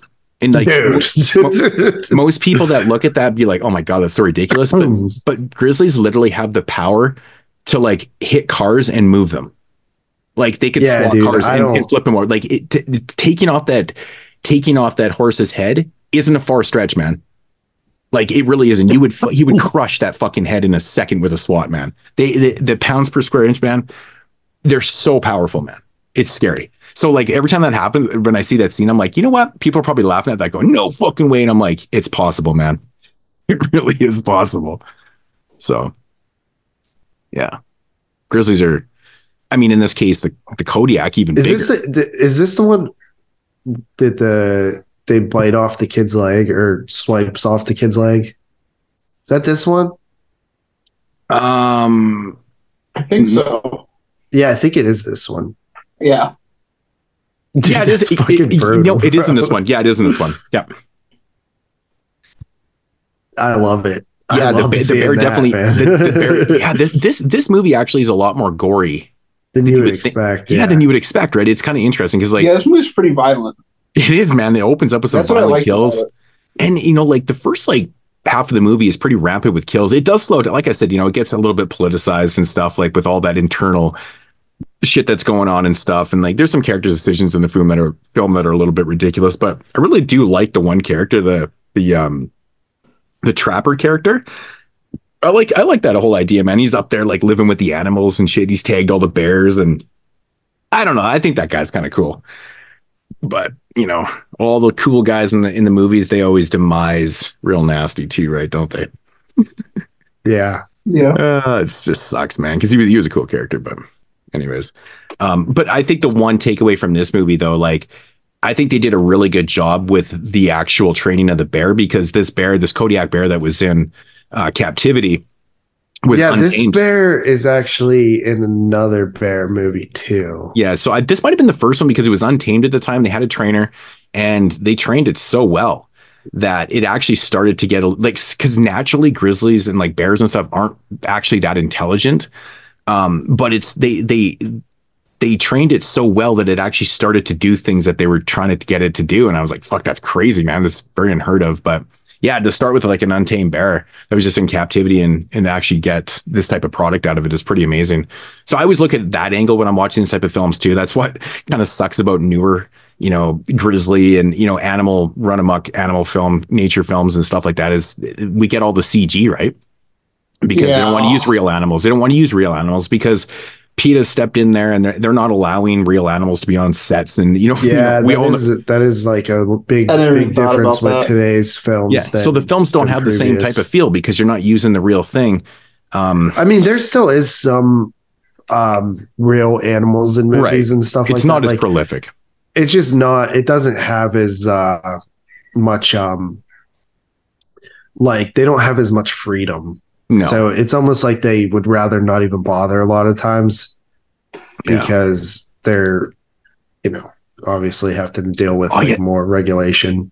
Oh, PETA ruins everything. That's the thing. Like, people can't afford to do these things anymore because it's just more of a hassle than anything. So they just say, fuck it, we're going to CG our bears, right? Or we're going to CG these animals and stuff because it's too much of a headache. Back in these days, I mean, let's do a fucking nature run amok film. We'll just go to the zoo and grab an animal.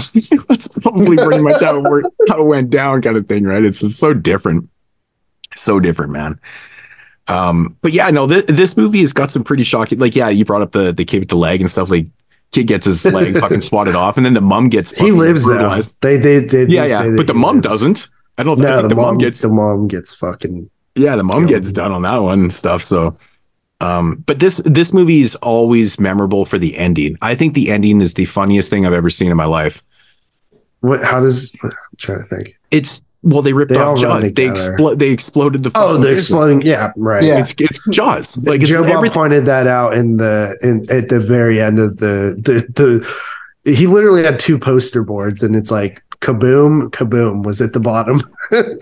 I just love how it breaks down. Like, he's shooting this thing, and then all of a sudden, like, they never have any mention that he has a rocket launcher in there, and he just pulls a rocket launcher out of the fucking helicopter, and fucking one shot and fucking boom.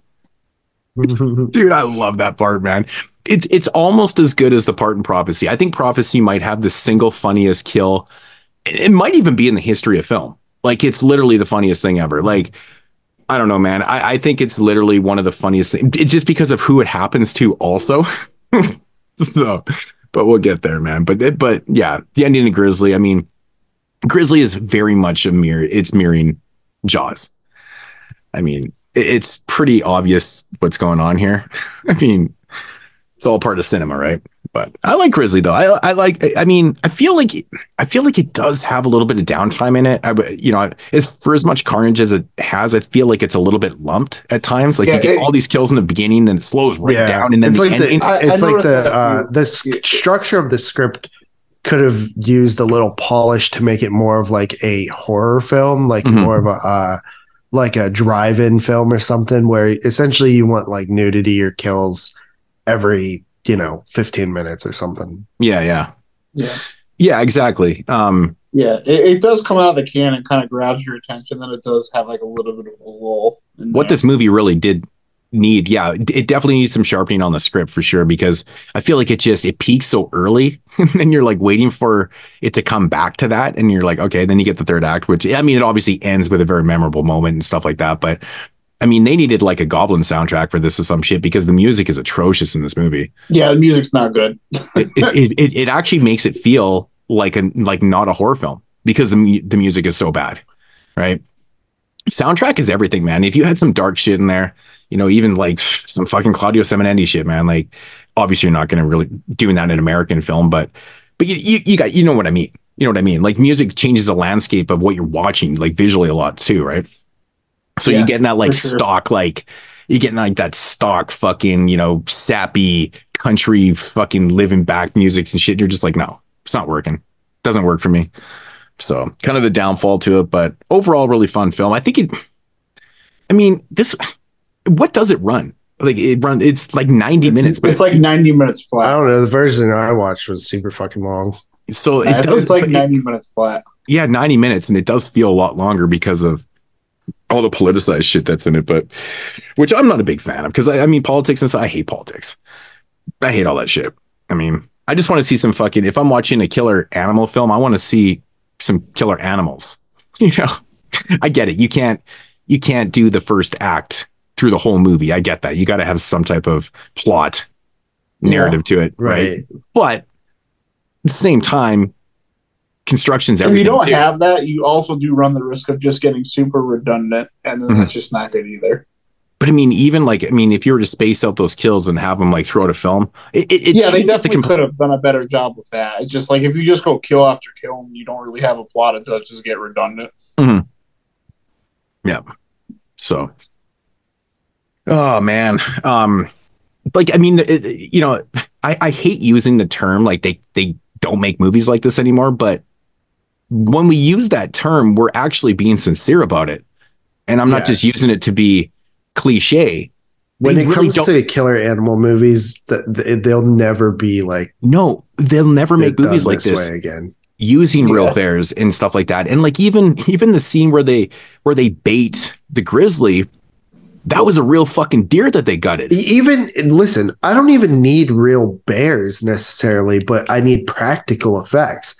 Now it's just CG. Yeah, you know what I mean? Like I'm fine with people in same. bear costumes, which there are some, I think, scenes in definitely in Prophecy. Well, Prophecy is a dude in the suit. It's actually a really tall. Yeah. There's actually dudes in suits in this one too. Yeah. Just they do clever camera work. But there's a lot of scenes with the actual Kodiak in this film. Oh yeah, 100%. Yeah, but like I would rather have, you know, a mix of a real bear and a guy in a suit. But I'll even take just a guy in a suit versus CG, because CG just never looks right. 100%. You know, 100%. I mean, I can have some. I'll like what Crawl, the alligator movie, like that was fun, but it's never going to be alligator. Here's the thing with CG with me.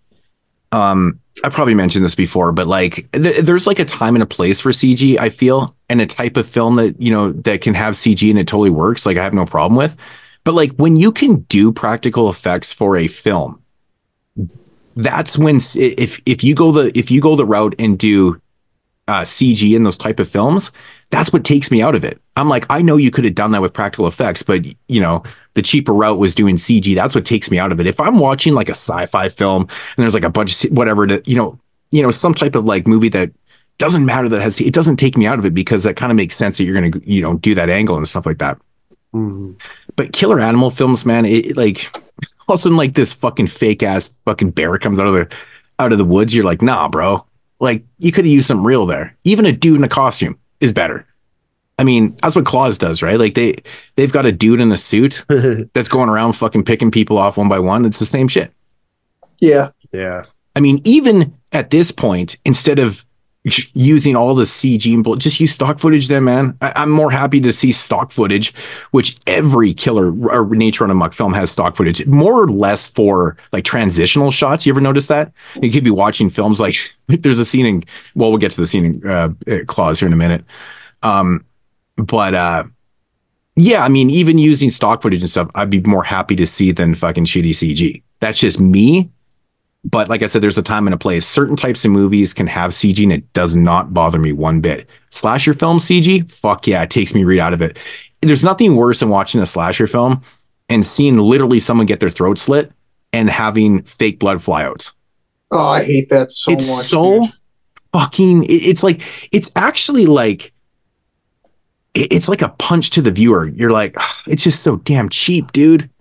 Like, it's disrespectful. It just doesn't look right. It's disrespectful to the horror fan to see fucking CG blood flying out of a neck. I'm like, fuck this shit, man. It drives me nuts. It's like we know it's fake, but like it was almost even like just like throwing back to like, you know, like 70s Italian movies. Like, yeah, we know it's fake, but you know what? We're gonna go with this bright red style, and like I think that's like fine. It gives you like a stylistic stamp. It just looks icky when you throw like CGI in there.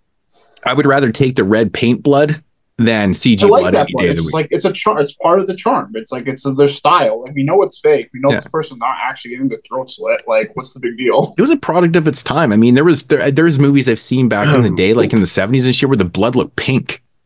You know, it was like almost like a light pink color, and I'm like, what the fuck? Like, what the hell is that? You know, like, but I mean, again, I'd rather see that than in CG blood. Like, so that's, you know, a big fucking problem with films nowadays and shit. It's just a lot cheaper to do, obviously, and it's less time consuming. Right? It's about time too, because people's attention span. It's just cheaper to do that than pay people to like and pay for materials. Exactly. Pay one guy to do the effects on this film, or pay a whole team of practical, you know, doing prosthetics and mixing up blood and all this shit. It's way more money and time. Yeah. I think the problem is, the big thing is the time, really. I mean, obviously money's a big issue. The time. It definitely slows down the shooting schedule. 100%. Yeah. Yeah. So, but yeah, no, I enjoy Grizzly, man. I think it's a really great film. You know, if I was to compare like Grizzly to Day of the Animals, I actually do like Day of the Animals more than this movie. solely for the fact that like Leslie Nielsen's in that movie playing the biggest fucking asshole ever. It's like, if you know Leslie Nielsen as like the funny Naked Gun Leslie Nielsen, and then you watch, if you've ever only seen Leslie Nielsen as like a funny guy, and then you watch Day of the Animals, it'll shock you. He's such a fucking dick. Like one of the biggest douches ever on screen. I think I did a top 10 one time of like biggest douches on screen. I think he was in there, man. It was like, like he's such an asshole. It's just so funny to see him being such a dick on screen. It's crazy. Yeah. But people tend to forget Day of the that, Animals is cool because it's like all animals attack. Yeah, that's what I love about that movie. And like they use so many different types of animals. That movie must have been a little bit of a pain to do because they use so many different types of animals and stuff. Yeah. Yeah. Like I mean, there's like everything. Yeah, it's a really cool premise. I love that movie, man. It's great. But no, I mean, Grizzly's no slouch, man. I think he just stepped his game up on that one a little bit. But again, very similar. I wonder if it's even the same dude that shot those movies, for Christ's sake. Great cinematography in that one. But yeah, Grizzly. You guys got anything else on? Any thoughts on Grizzly? No, I think I'm good. Yeah, I think we covered it. Yeah, what I was saying about the deer, I was like, even parts like that in movies now, like PETA sees that shit and they're just like, no, because that was a real deer that they strung up to bait that grizzly. Someone recently just shot that and gutted that bear or that deer. So, but they even talk about it in the film. They're like, yeah, we just shot and killed that was our bait that we just shot. Like they just literally shot a fucking deer to bait a grizzly. It's pretty funny. So yeah. But don't they do that with the bear cub too? Yeah, they find that bear cub and they use it as bait for the grizzly. He fucking eats the bear cub. Yeah, it does eat the bear cub, which is bears do cannibalize each other a lot. Yeah, I think it's only males. It's only the males that do that. The females eat their own. Like if especially in polar bears, if it's too hard to find food to support two cubs, they'll eat one. Wow. Yeah. There must have been if you've ever watched Grizzly Man, the documentary, which is one of the most like fucking crazy things ever. Like there's a lot, like he starts flipping out because it's not raining, so the salmon aren't swimming, and he's like flipping out. He's like, Sasha is eating her children. Bring some goddamn rain. Like he's so mad. You guys never seen Grizzly Man? No, I know about it. Never... That's the Herzog documentary, right? Yeah, dude, it's so good. Like the dude is nuts, bro. I'm gonna watch that soon. Yeah, I've watched it a couple times. He was crazy, dude. He was just so into the bears. Dude, he would literally walk up to him and stuff. Like it was nuts, man. He really did create like a bond with them, but he stayed too long where they started starving and right before hibernation or whatever. So, he ran into one he wasn't too familiar with and it ate him. Fuck, for real. Crazy. Yeah. Him and his girlfriend. And there's actually audio of it that's never been like put out, but in the documentary, it shows the person listen to the audio because the camera was rolling when they get attacked, and it just looks so disturbing. The person watching it. I gotta watch this real. I can't believe you guys never see that. It's like super popular documentary. I just got into Herzog. I'm kind of like running through his movies right now. I've slept on him too long. There's a documentary literally called Werner Herzog Eats His Shoe, and it literally is exactly what it sounds. And he's just so captivating and like so interesting and funny that I gotta watch all his movies. That's crazy. Eats his shoe. Yeah. Damn. Yeah, he seasons it and like boils it and actually like eats it in front of a crowd. It's 20 minutes long. I'm pretty sure it's on YouTube. You should check it out. It's called Werner Herzog Eats His Shoe. That's crazy. So I guess ratings on Grizzly. Yeah. Who wants to go? I'll go first. Set the bar. Yeah, so Grizzly, I've seen it a handful of times. I've always liked it. I used to think it was probably my favorite Killer Bear film, but I don't think so now.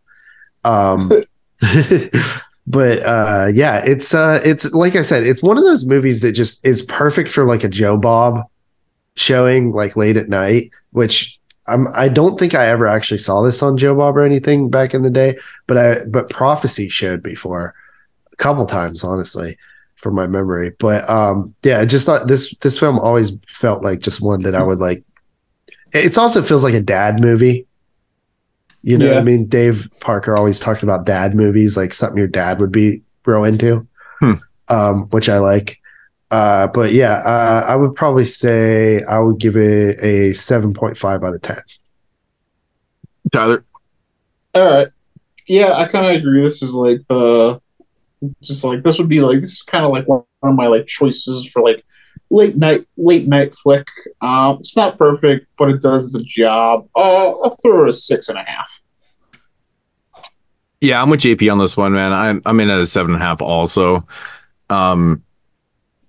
You know, there's one scary part, man. Can you imagine waking up in a bear's kill hole? That would be fucked up. Oh yeah, dude. Because like that's what they do. They kill you, they bury you, but he didn't die. He wakes up in there. You're like, oh fuck. That's a scary thought, man. But yeah, overall it's fun. It's it's got it. I think the biggest problem with this one is that it peaks too early a little bit. And then it comes back down with the ending and stuff, but I think there's a lot of shit in the middle that I do get. I get a little bit bored with, like, you know, me with political shit and stuff. I kind of tune out a little bit on that stuff because I'm just like, fuck you. I don't really care. You know, there's different types of movies that you're fine with that shit, and like dramas, crime type movies and stuff. But when I'm watching killer, you know, nature on amok films, man, I want to get down to the nitty gritty and see some that first act shit, man. You know, so. But yeah, all right. So anyways, that is Grizzly from 1976.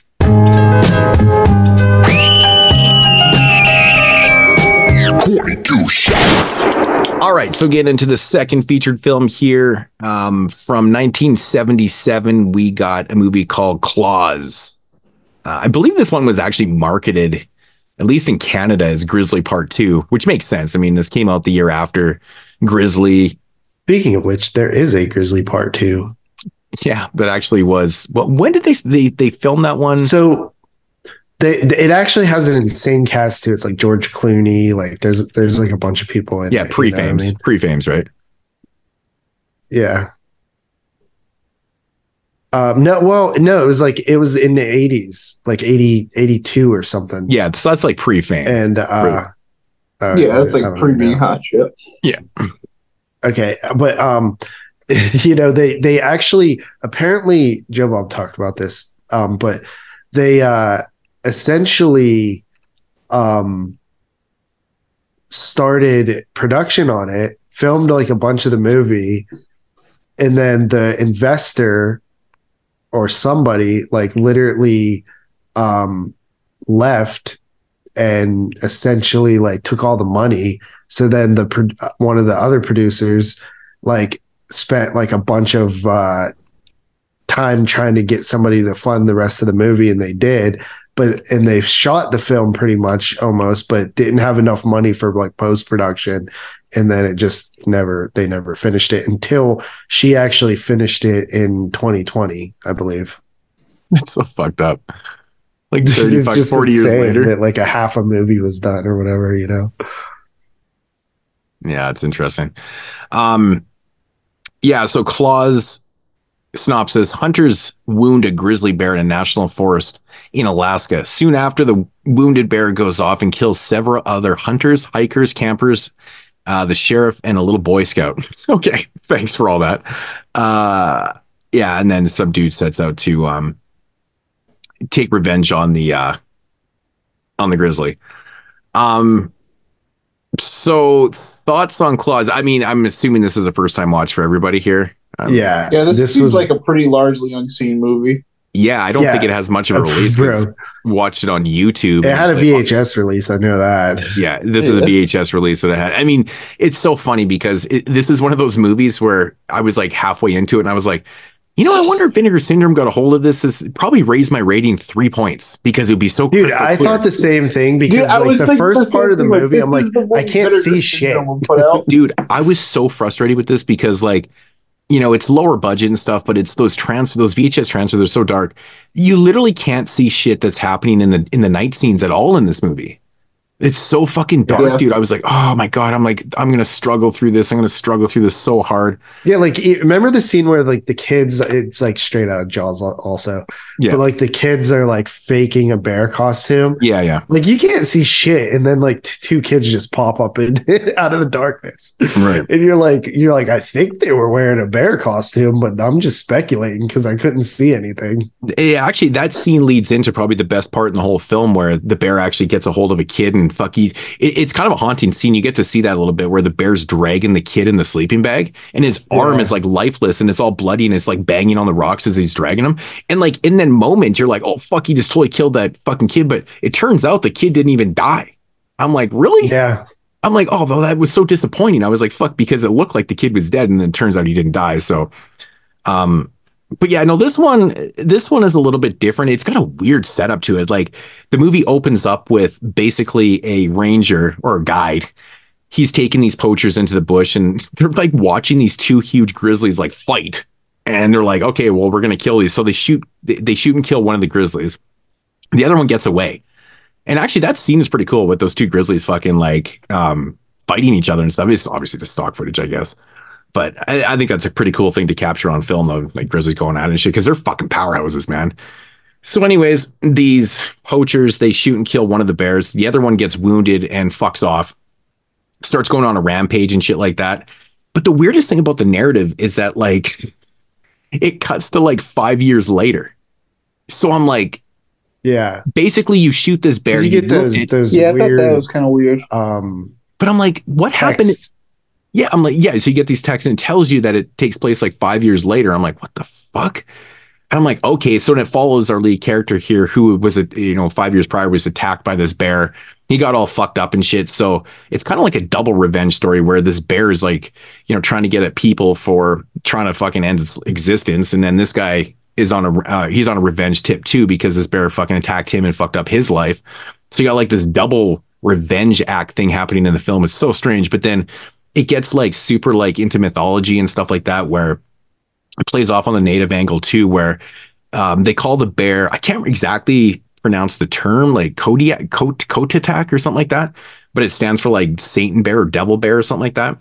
And it plays into calling it Satan bear. Yeah, Satan bear. So they call this bear, and it exists in their mythology. It's like they're not really saying that the bear's coming after them because he was shot and stuff like that. It's actually like there's a spirit in there. It's like a devil bear. And there's like this whole thing with, mythology of like this devil bear and stuff. And I'm like, okay, well, that's kind of cool. But it's just so offensive because the dude that plays the old native in the film is like this fucking Italian dude that's putting on like this native accent and shit. It's just so 70s of the past, right? It's like Mickey Rooney fucking playing an Asian guy. It's so offensive. But anyways, but yeah, this movie actually has a lot going on in it in theory, but it's just like, for myself overall, it feels like I kept checking to see if it was a TV film, but it's not a fucking TV movie. It feels like a damn TV movie because the music is so shit. And it just feels like a PG rated type film. Most of the carnage is off screen. It does act kind of like a slasher film at times, though. There's a lot of scenes where characters will be talking and shit, and all of a sudden a bear will just like jump onto the screen and take him out and stuff. It's totally a dude in a fucking costume. Yeah, I noticed with like a lot of the bear attack scenes of like the editing, it's like they would have like random shots of like some bear running or just growling or just random shit like that. And they would just cut back and forth. Oh, tons of stock footage in this film. Like, so they would just cut back and forth like a guy rolling on the ground screaming, and it just looks like shit. So this movie to me was like, by the end of it, I was laughing. I was shaking my head going, oh my God, all this movie to me was fucking really bizarre editing. Thank you, Todd, for bringing that up. Have it written right in front of me. Really bizarre editing. Fucking copious amounts of stock footage. Like half the movie seems like it's stock footage, and fucking slow-mo, and like and flashbacks, and flashbacks, really sappy ass flashbacks and shit. I'm just like, oh my God. like they overuse the flashbacks and the stock footage in this film to the point where it's like you almost kind of forget that there's different angles. So like there's these revenge stories going on. This got this whole mythology thing happening and stuff, which they try to explain it away. The native character tries to explain it away and stuff like that. But at this point in the film, you're kind of drawn out. At least I was just like, I just want this thing to end. I really just wanted it to end. And I was just curious on how they were going to fucking, kill the Grizzly, if they are going to kill the Grizzly and stuff like that. But there's definitely some parts in the end of the film too that made literally no fucking sense to me. I was just like, okay. So I don't know if you guys noticed this, but this shit bugs the shit out of me. So there's a scene in the end of the film where dude's fighting the Grizzly and he punctures a gas can. And essentially what happens is the bear gets coated in fuel, which is fine. That's just, it's just a prelude to what's probably going to happen. It's any film fan can tell you, well, something's covered in gas. It's probably going to end in fire. So anyways, but there's another character that shows up that never saw this happen. She never saw this bear gets soaked in fuel. Anyway, she shows up and she's trying to help out fight. She brings a fucking flare gun to the fight, not knowing that this bear is in there. Like you were actually going to shoot a flare gun at a fucking bear. Like you have. I mean, it's better than punching it, really. But you got to be out your goddamn mind, because if you shoot a bear with a fucking flare gun, it's going to piss it off and it's going to come directly at you, and you're going to get fucking like the horse and Grizzly. You're going to lose your fucking head. But it's just kind of funny because the flare gun is like a total accelerant for fuel, right? So anyways, I'll just leave it at that. You can use your imagination exactly what happens by the end of the film, which is actually really funny, because if you guys have watched that, they use some type of like weird big dummy thing. And I was like, oh, it's a great dummy scene. Because it falls off. Oh, for the bear, dude. Listen. Oh my God. I started laughing so hard. I'm like, we got to see a dummy death. We got to see a dummy death. I literally was going to bring that up. I was like, the best scene in the movie is the fact that we get a flaming dummy death of bear. Bear down a cliff. It's just like, and it's like falling down a cliff or something. Yeah, it does. It's just like on fire, not moving. Oh my God, dude, it's funny. There's like a whole flip. Like I literally, like the movie was like not the best like the whole way through, but honestly, I do think the transfer really hurt it. But when we got to that part at the end, I was like, that was at least satisfying. Yeah, it was a little bit of I think it was Cusca. I think they were saying Cusca. That was the native term for. Actually, fuck, I keep saying native. We're not even allowed to say that in Canada anymore. It's derogatory. Indigenous. Sorry about that. I don't want to get canceled like I always get canceled on every fucking week here. It's just very sensitive where I come from. Very, very sensitive. Which we'll get into that in prophecy, because I live through that all the time. But yeah, the indigenous characters. I can't remember what I was saying now. The fuck was I saying? Oh yeah, with Cusca. That was the term used was Cusca for devil bear or whatever. So damn devil bears. But that was the one thing about the movie that actually kind of infuriated me a little bit, because they hint about like, the spirits and again, they do that in this film too. They have these weird like kind of hallucinations with spirits and stuff, and he ends up like falling in that. Oh man, dude, that whole third act where they're like trying to save him down the cliff, that goes on for like a half an hour, dude. A half an hour of the movie is literally them trying to like save this dude that fell down a fucking cliff and shit. It takes forever. It's like they're just padding the time like a motherfucker in this film to get to the resolution to the film. And I'm just like, man, this goes on way too long. It's structured really odd. But anyways, going back to like the mythology and stuff, I wish they had have like explored that a lot more. I wish that was the core narrative to it, instead of thinking, oh, well, these poachers pissed off the bear because they shot it a bunch of times and it got bloodthirsty 5 years later. Like, what the fuck happened in these 5 years? There must have been a bunch of attacks. Bears, they're not elephants, man. They don't just fucking remember things like on the drop of a dime. You fucking kidding me? As the bear was like moving, and then like it had just like kind of returned to this area, like circled back. Yeah, I think they do mention something like that, because that's how I like when it said 5 years later, I figured like this bear was like, or like this, I don't know like how long bears live, like this family. But the way they set it up though. The way they set it up is like, they shoot the bear and it gets all pissed off. That's what makes it go on a rampage. But then 5 years, like if it was on a rampage and bloodthirsty at this point, it wouldn't have went anywhere. right? Yeah. It's not going to circle back 5 years later. So I was a little bit confused about that. But anyways, I just didn't like in the narrative that they put this in the forefront, like it was kind of a revenge thing for this grizzly because, you know, these poachers were trying to take it out and stuff, which, you know, is very common around here and stuff like that too. It's huge. But, you know, then about halfway through the film, we get like this other part of the narrative where, you know, it's this actual spirit and the native characters trying to, you know, explain this away. And so I wish it had been more upfront with that, because then I would have bought into the film a lot more, because that type of mythology of like native folklore and stuff like that has always been very interesting to me, especially with bears, because they're kind of sacred. And like, there's a lot of different tribes that, like, you know, the bears, they have a lot of sacredism to them and stuff like that. And so I felt like there was a missed opportunity there with explaining that away. I think that would have been a lot better angle for the film. So I was a little bit disappointed with, you know, the explanation for it and stuff. And I don't know, man, I just feel like this movie, you know, they were trying to make a movie that they didn't have the budget for, and it shows visually because they had to use so much stock footage. There's so much cheapness to it.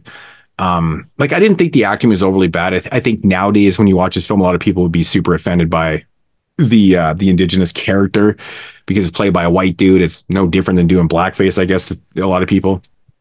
But I don't know, man. I didn't hate this movie by any means. It just felt like a TV, like a very, very PG TV movie with a lot of missed opportunities.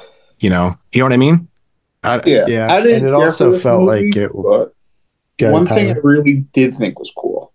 And this is kind of like what this stood out to me, is like, this is the Jaws ripoff. It was I like that they kind of had their like own take on like the Moby Dick story caked in. Like they do that, like as they also do in Jaws, where you had like this character who, like, it was like his obsession and is like almost like his like arc and consumed by like just hunting down like this bear, where you have the same thing like in Jaws. And that's like kind of like the most captivating part about that movie to me, honestly. So I did like that they typed in. I like that story, but they also don't, you know, have it the same way as they do in Jaws and in the actual book, that like kind of poetically ties it all together. Right. But yeah, I agree with like a lot of the like the same things. I thought this movie was a slog. This was a long 96 minutes. Yeah, I mean, it was tough because the transfer is so god awful too. Any dark scenes is just like, yeah. I'm honestly, if you watch it on a phone or a laptop, it'd probably be better than a TV. I watched it on a TV. I watch it on my laptop. I always watch YouTube shit on my laptop because you're gonna get that little better resolution. It gets stretched out on TV because the screen's smaller. Yeah. I probably should have did that because I couldn't see shit. I mean, it was still really dark, but I mean, it wasn't probably as pixelated and stuff. So I mean, it wasn't like the daytime scenes were fine. It was just kind of a shame that like you didn't get to see the nighttime. It's shot, man. Like there is some decent cinematography, you can tell. But they do, like, there's just so much other shit going on. You don't really get to see the landscape as much as you would like to, because they're constantly showing stock footage and transitions, and they're either flashing back, or there's so many slow-mo scenes in the film that like it takes up so much of the time you forget about like some of the actual, you know, cinematography that's in the film. But I think this is definitely one of those films that would just be so much better to watch with a good transfer, because it's outdoor. You're missing all the good shit. Who owns this? Yeah, it absolutely feels like a movie that would like just come out on Vinegar Syndrome. Yeah, I mean honestly, they know about it. if anybody put this out, I'd pick it up and watch it, because I'd be curious to see how they would, you know, transfer this off. Because actually this was released in 1978 in Canada as Grizzly 2. Yeah, that's what I said off the top. Oh, did you say that? Sorry. Yeah, I said, you know, somebody was going to benefit from making that. You know, that's like the Italian thing to do, right? Like Zombie 2, the sequel to Dawn of the Dead. So, but yeah, no, it's totally unrelated. So, but all right. Do you guys want to do ratings real quick? Yeah, I don't really. What else did this guy do? Not a whole lot to add about nothing. He did only movie ever directed. Crazy. Yeah, he did work on Pumpkinhead 2 and like Terra Mechagodzilla. Oh, really? Terra Mechagodzilla? Nice. Yeah, it's like an actor, I think. Oh, crazy. That's funny. It's probably an extra. Probably. Right. Fuck, man. I mean, I will admit though, like, oh, dude, the kids in this movie, man, the acting with the kids is so bad. It's like, it's cringe bad. Dude, it's so bad. If I ever came into a bunch of money, I would totally create a release label because there's so much stuff out there that still needs release. You literally can never have enough of people releasing stuff. It seems like this one, like whatever company owned this is like pretty much probably defunct now. So it probably wouldn't even be hard to get the rights. Man, maybe it's like public domain now. It's possible. It's on YouTube. It fell into public domain, yeah. So, but I mean, the problem is, I mean, public domain's fine, but like, you still want to find the elements to this so you can actually transfer it properly. Yeah. Right? Like, you don't want to be taking no fucking VHS transfer and trying to, it just doesn't work. Yeah, it's one you definitely have to get the actual elements for this. But yeah, anyways, Tyler, what do you rate this one? Yeah, I think this movie is very good. If you want to watch a Killer Bear movie, there's much better ones to watch. I'm going to give this one a 4 out of 10. I'm going to come in at a 5.5 on this one. I didn't like hate this movie. I didn't think it was great and stuff. I think it suffers from a lot of different things.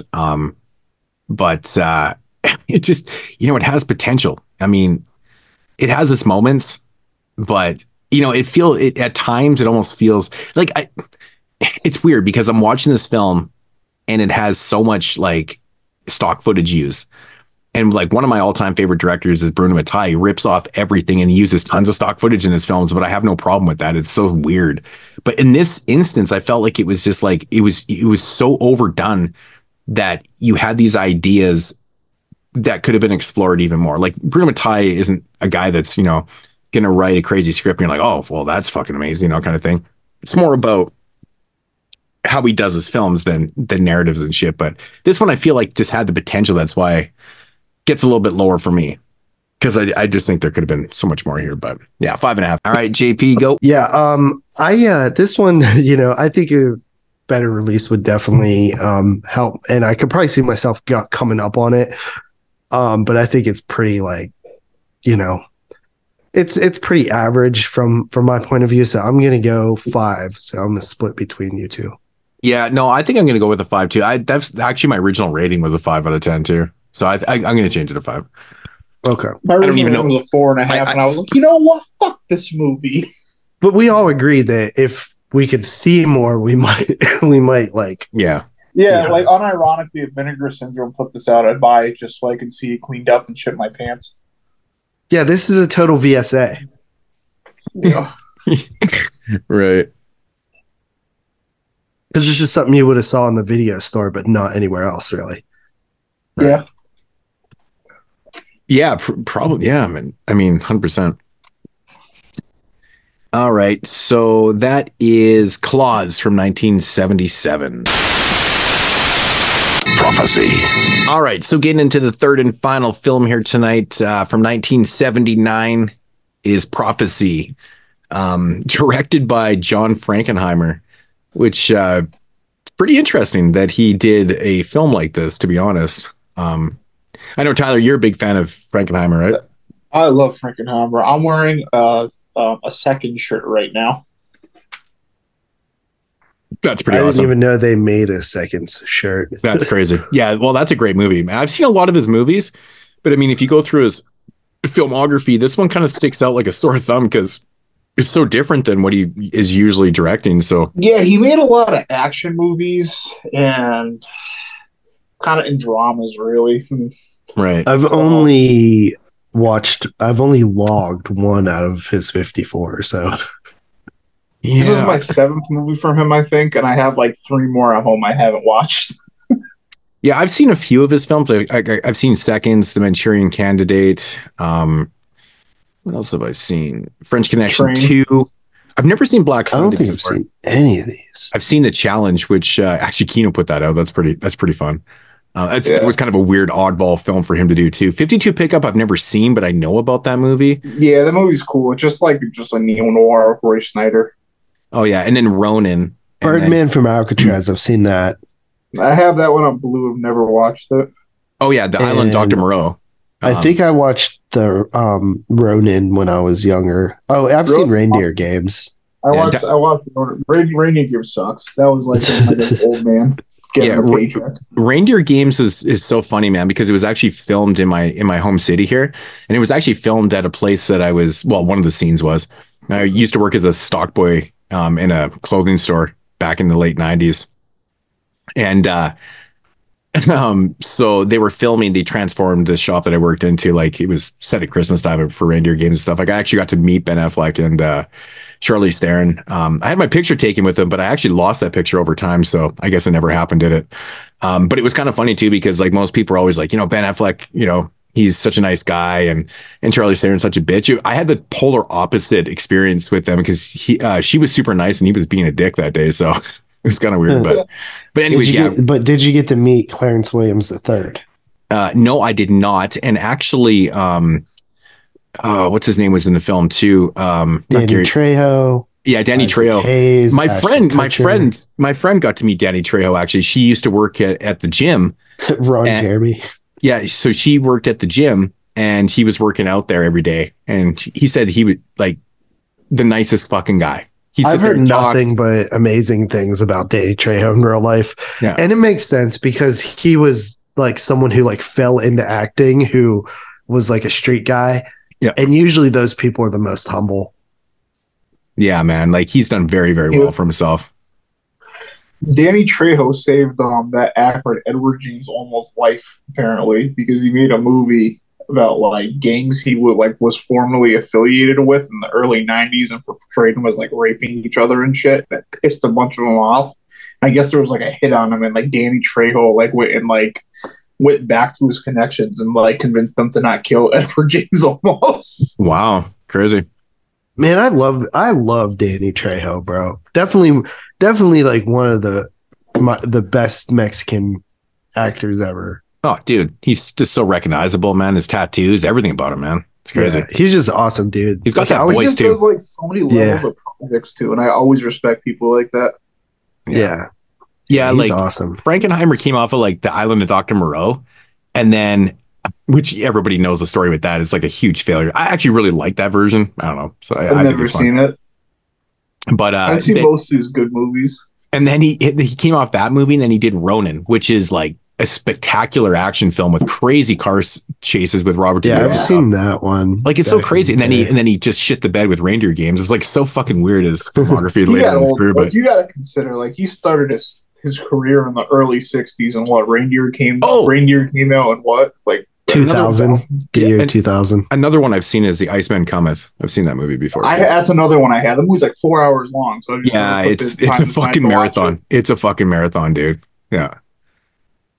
So yeah, he's done a lot of really like big films, man. It's crazy. So yeah, so this one, it just shocked me. Like it's just so out of the realm of things. Like I'm assuming this was probably not like a passionate thing for him. Maybe it was like just he was hired on to do this. I don't really know what the story is with this. It just seems out of sorts for someone like Frankenheimer to do that type of film like this. But I mean, in reality, this isn't like your typical like, nature run amok type film. This is very politicized. Like this is more of a drama than an actual horror film. Really, this one solely is depicting. I wouldn't say that far, but I get what you're saying. Well, I mean, the first like bear action you get in the film is an hour into it, and we're dealing with environmentalists. We're dealing with like Native Americans. Is it really an hour in the first time you get bear action? There's 25 minutes left. There's like you get a little Jesus, like the sleeping bag. But like, you mean off screen? Yeah, it's off screen. Yeah, you don't see the monster until the end of the movie. Yeah, but dude, the sleeping bag is like one of the best scenes in the entire film. The sleeping bag kill on the kid is probably one of the funniest scenes in cinema history because it's just absolutely so bonkers. It's so fucking bonkers. Like this mutated bear shows up and it literally swats this kid in the fucking in a sleeping bag. and it hits a rock and fucking explodes. Literally, there's feathers everywhere, and you're just like, oh my God, that was a kid. And it happens so quick. It's like, it's like so all of a sudden funny. You're in this scene, and it's just like, bam, bam. And you're like, and I actually rewound it 3 or 4 times. I started laughing so fucking hard. I was like, oh my, I always forget how funny that scene is because it's so extreme. That's all the that's all the feathers just like fly. Yeah, dude, it's so extreme. But that scene happens like 57 minutes into the film because there's this huge setup in the film. It's very, it's about environmentalists. Like the natives are trying to protect their land because, basically this logging company wants to come in and fucking tear down the forest, and that's where they live, right? So it's natural that they want to protect their land, which, in theory, I mean, if you want to get real political about it, like, everyone here is guests in their territory. We're the ones that fucking raped and pillaged and stole their shit. So anyways, it's pretty much what the setup is. Like, this guy's called in, this environmentalist, to see if it's like, okay for this, he basically needs to assess what's going on over there and stuff. But he soon realizes, like, he's out there fishing one day and he sees like this ginormous fucking fish. And he's like, holy shit, what the hell is this? And then one thing leads to another. And the source of what's happening out there with the native people being sick, and, they were getting sick and they were having a lot of stillborn babies die. And he soon realizes that one of the logging companies that is basically polluting the waters. It's actually a paper mill. Paper mill. Yeah. So the paper mill. Yeah. But it actually, to go back to the beginning of the movie. Yeah. Because you have like the search and rescue people who are killed, but then you go to when you're introduced to the main character, like that's that part where they're talking about the housing and like the landlords and the rats biting the babies and stuff. I'm like, damn, this is fucked up. But it reminded me of it always reminded me of that opening scene of Dawn of the Dead, like where just these like slumlord like housing units that just fucking, that these people are basically stuck in. And I thought that was pretty cool because it sort of sets up like the this is a very political film, obviously, but I think that it does it pretty well. It handles it pretty well too. Well, they show they show one contrast in the beginning about, typical and despicable fucking landlords and stuff like that. It's, essentially the bottom line is the dollar. They don't give a shit about the quality of living in there, as long as they're collecting their paychecks and stuff like that, right? Which kind of plays into like how the government, the contrast is the government in this aspect. Like, I mean, and like all the political people that are involved in stuff like this, like they know that's what's going on. Like these people know what's going on and stuff. And I mean, the consensus was that they're getting at in this film is that they knew what they were doing because, the natives are very protective of their lands and stuff like that. They were polluting the water on purpose. This has been a conspiracy, quote unquote, for years and years about wiping out the native people by doing things like this, right? Because they knew like that they weren't going to win this battle against them and stuff like that. So how do you get rid of them? How do you win the battle? You kill them off. Smallpox. You get exactly. So you poison the water because they're living off the land. They're eating the fish. So poison the fish. And then they eat the fish. They get mercury poison. They die. That was their plan. I mean, I think that's what they were, essentially getting at in the film was like this. There was a purpose to their madness. It wasn't, we're just, using mercury on our fucking logs and stuff like that, which is complete horseshit because we all know the reason why these paper mills fucking soak their logs is to soften them up to make the pulp. You don't need fucking mercury to do that shit. It was the agenda was to kill the Native Americans. Right. That's exactly what they're trying to do here. They say that it's for to get rid of fungus. Yeah, but that's their excuse. It's bullshit. It's complete bullshit. You don't need to do that. And the agenda here was to kill off the natives because they're gonna fight. They're gonna fight till they're. I mean, look at the scene at the barricade. The guy was literally willing to take a chainsaw to the throat, then let them through that fucking gate because that was his entire livelihood. What was left of his people and stuff like that. And there's some really damaging. And, some really sad scenes in the film, like, like the old, the chief and stuff. that scene where they pan down and they see the cigarette, man, where he can't feel it because the mercury is taken over his body and stuff. It's attacked his nervous system to the point where he doesn't even notice that the cigarette is burning between his fingers and stuff like that. Like it's so sad to see that and shit. Like, man, dude, it's fucking brutal, man. And like, it's just so savage because we all know about all these government conspiracies and, you know, America and Canada, it's the same shit. But that's one of them with killing off the natives and stuff. And that's kind of what they're doing here. And it kind of hits home because I live in an area where, you know, I see a lot of this every single day too, you know, with the natives trying to protect their lands and stuff like that. And it's a lot different up here. I think you guys haven't given up in as much as we have up here with the battle and stuff like that. But it just kind of never, I don't want to say given in, but you know what I mean? It's just a lot different up here. But I don't want to get too political with it because I really don't get involved with this type of stuff. But I think essentially in this film is what they're depicting is, you know, the contrast with government and knowing what they're doing. You know, the bottom line is the dollar. Yeah. They don't care about human life in aspect, like in the ghettos. The elites are like exploiting the lower class. Exactly. Like, premise. I mean, we all know like ghettos were built because white people. With that.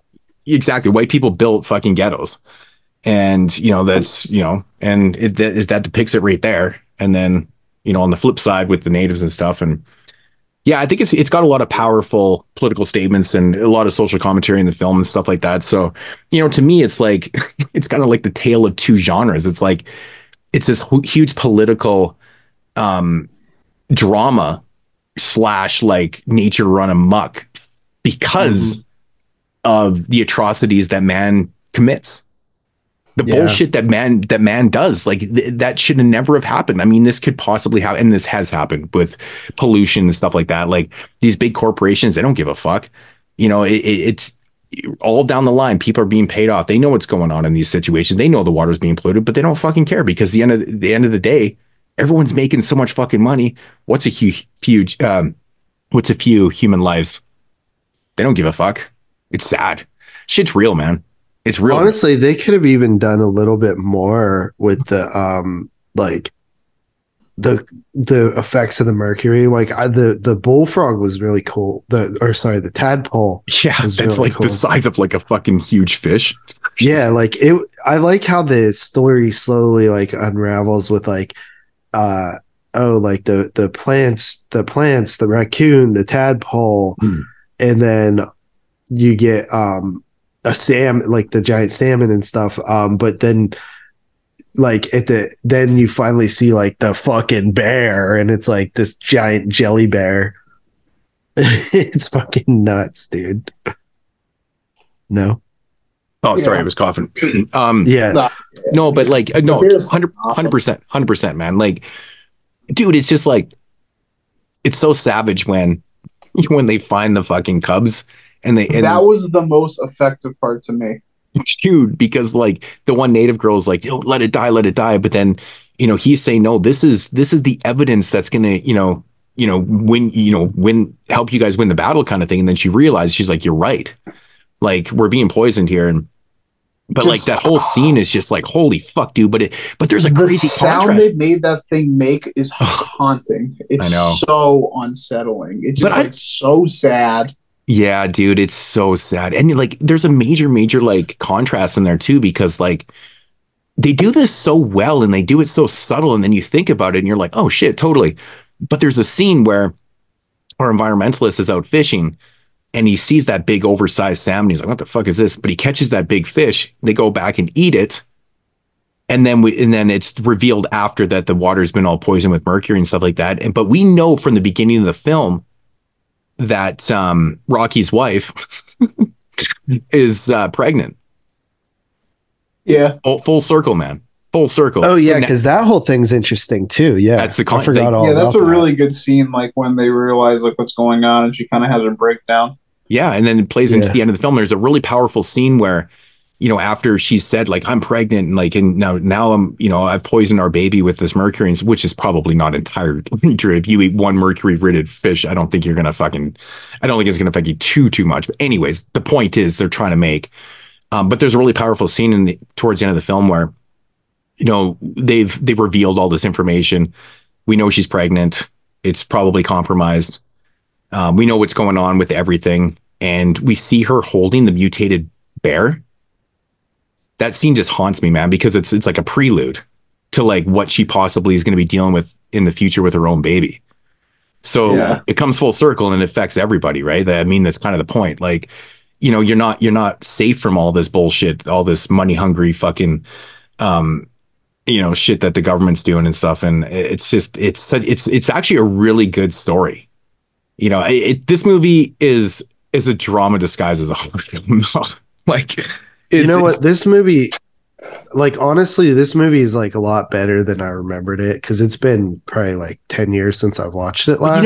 But you know what it is though, JP, is because we watch these films with a different eye. When I first saw this movie way back in the day, I didn't catch any of this shit, man. I'm watching this now going, holy fuck, this movie's super, super, super. Yeah, it's actually like powerful. pretty well written. Yeah, I felt like this had the best story easily. Oh, dude, the movies that we watched. You know, it's an incredible story because it touches on so many different elements, right? And I'm just like, wow, man. Like, I mean, they take it right from the ghetto to like, you know, all this type of stuff. And I'm like, man, it's really well done, dude.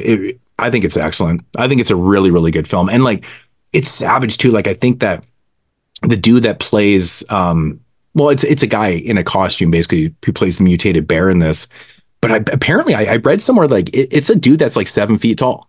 Like, he's a fucking mammoth. He's like, that bear was fucking huge. He's like he should have been a basketball player, but that's cool casting to actually cast somebody so big, because when you see those scenes, like, he looks fucking huge. Like, that's cool. So I thought that was pretty cool, but I thought the effects on, you know, that they made for the bears and shit were really effective. The sound design was amazing. Yeah. And of course it looks beautiful because this movie was shot where I live. Like, well, it's shot southern BC. Again, and I didn't know that. I was watching the film and I'm like, man, I know this is BC. Where is this shot? This looks like southern BC. Now I think it was shot in, I can't remember where the fuck it was. Anyways, somewhere down south. But again, this is where I live. It's where I live in this shit. So I'm bragging. BC is one of the most beautiful places. I think it was shot in Crofton, actually. I go through Crofton actually quite often. But anyways, yeah, beautiful cinematography. You know, the acting in the film is brilliant and stuff, and it just got such a core. There was a lot of really good chemistry, I think, between the two leads, and it really carried the movie. Like, when you kind of were building to like that last like half hour. Yeah, and one thing I do respect is when you're going to use real natives in your film too. You don't hire Italian Americans to play natives. Like, well, that one guy was the counselor from Little Darlings. I haven't seen Little Darlings. Which guy? The main? The main native, like the younger guy. Yeah, the guy that was willing to take the chainsaw to the throat to protect us. That guy was the camp counselor, like that got involved with like the girl in Little Darlings. Right. What's his name? Something Asante. You know what's a really fucked up scene in this film? It's when they really realize that there's something seriously wrong in the forest with the raccoon. It's like all wigging out on the deck, and it like attacks them. Throws it in the fire. Fucking throws it in the fire. Dude, that shit's so fucking funny too, man. And I'm like, what the fuck? He just like threw that shit in the fire. But I mean, really, at that moment, what are you going to do? Because raccoons, honestly, man, I don't know if you guys probably have raccoons, but like we've got tons of fucking raccoons. Dude, they're vicious. Raccoons are fucking vicious, man. Like, you don't want to fuck with a raccoon, man. They'll fuck you up. I actually have a minor fear of raccoons. Actually, I live in central BC, so we don't. They actually don't migrate up here. It's a little bit too cold up here for them. But down in like Vancouver and shit, like they're fucking everywhere, man. Like you see, dude, and they're always like fucking. You know, they're just nasty shits, man. Annoying. Yeah. So, I like to call them trash pandas. Trash pandas. All right. What I like the end of the film is pretty funny too, actually. Like, just when you think it's over, it's not over, and then actually one of the funniest scenes. I'm surprised we never got a sequel. Corny, but I liked it here. I just can't believe like how funny the scene is when the environmentalist, like, the bear is down and he does this like huge Tarzan jump to get down there. It's fucking so funny to me. He's like fighting this fucking, oh my God, it's ridiculous. Oh man, it's pretty funny. I will say, like, the third act, I mean, it, like I said, it's like the tale of two movies, man. It's so like, there's so much commentary happening, and then you get like, I mean, I wouldn't say ridiculous, but I mean, I guess if you had a mutated bear, maybe that's what it would look like. I doubt it, but it looks like it's covered in jelly, bro. It does actually. It's a nasty looking thing, but I think it's effective, man, because it's, you know, proven it's making a statement, right? It's, you know, look how fucked up this thing is. So yeah, it's good stuff though. It's good stuff. Solid film, man. Like, honestly, this is probably my favorite watch. I actually watched this when Scream Factory put out the Blu-ray a couple years back, and I think it was a couple years ago. Yeah. And I don't remember what I rated, but I was definitely a lot lower then. But it's amazing when you watch these movies with a critical eye, how much different you see films. That's what I love about doing like podcasts and stuff, because like I can watch films one way, and then when I'm forced to watch them a different way, I just see either it goes up or down. Sometimes you watch a film, you're like, oh, I love that, and then you critically watch a film, and you're like, oh shit, that thing actually fucking sucks. You know what I mean? Oh, I've been there. And it's amazing like how it happens. Like, you know, for like I always use the Pet Sematary 2 thing as an example, because like I always used to say I love this movie, it's great. JP and Jeremy were like, that movie fucking sucks. We review it. I fucking hated the movie and they both liked it. Go fucking figure. Like, how does that happen? You know, it's critical. It's watching shit. I have no idea how Jeremy ever liked that movie, because he hated everything. So it makes no fucking sense to me. But anyways, I think we brought up Jeremy a lot on the show today. It's strange. Yeah. So, I mean, you guys have anything else on Prophecy? I mean, I feel like it's one of those films. I mean, you could really talk about the ins and outs of all the political stuff. I really don't want to talk about it a good bit. Yeah, I feel like I'm done with that. Like, I don't want to get too deep into it, because, like, you know, me with politics is like oil and water. It doesn't mix. Of like, just like telling this story of just like corruption, which is it's not like it's reinventing the theme, but it's a theme I like, and it's really done well here. And I think it's smart how they really kind of do hold it till the end. I like that sleeping bag kill. It was just like, it's such a nice little tease. And then when you finally get to like before you finally get to see like this bear like go ape shit, you get this scene with like the cubs, and you know it's coming, and like that scene is like was so effective to me. Right. And it really used the strengths of having like a good director like Frankenheimer, like really guiding this movie correctly. And had good chemistry between the leads, lots of good character actors in this movie. It's a really solid movie. I like how the bear like is like a symbol for like the anger of everybody too. Like, he's the product of, you know, the corruption and even the bears, like they tie in like some of the native folklore into it, which is cool. I like folklore, like stories, anything to do with that. Yeah, and like I said before, with the natives and bear folklore and stuff, it's a huge thing. Like, they have a lot of different stories. There's a lot of different folklore with bears and stuff. So it makes sense that 2 of these 3 films had like native folklore in them, because it completely makes sense to me.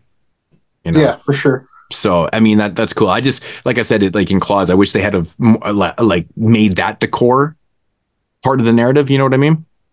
But this one works. It seemed like most absent in that one. Yeah, it does. It's there, but it's like, man, you just like wanted more. Like, it would have worked a lot better as that type of thing. That movie's confusing to me. It honestly is confusing.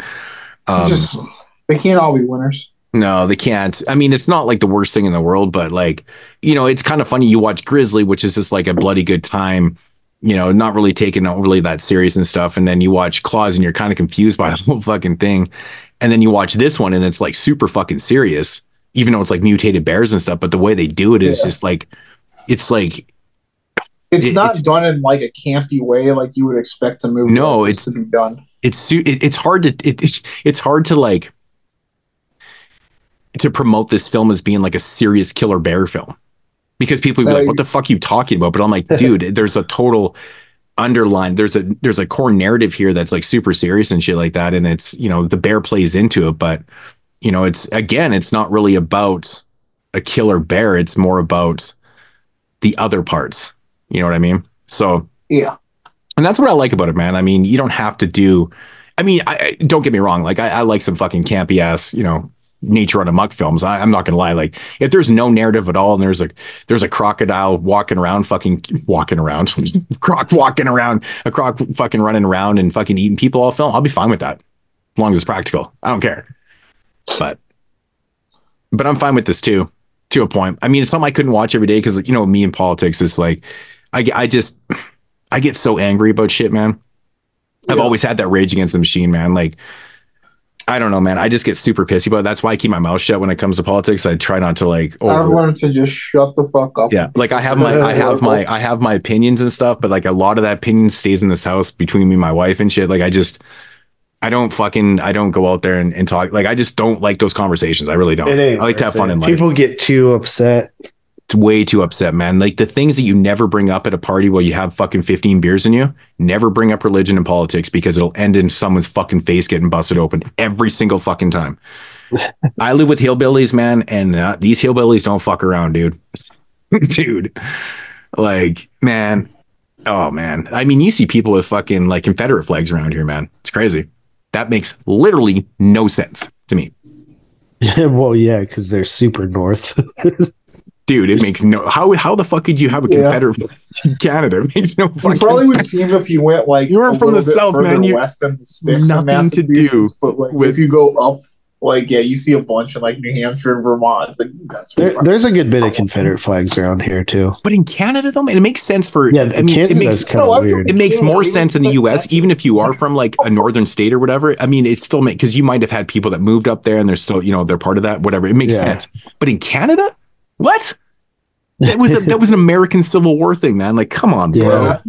These people are fucking confused.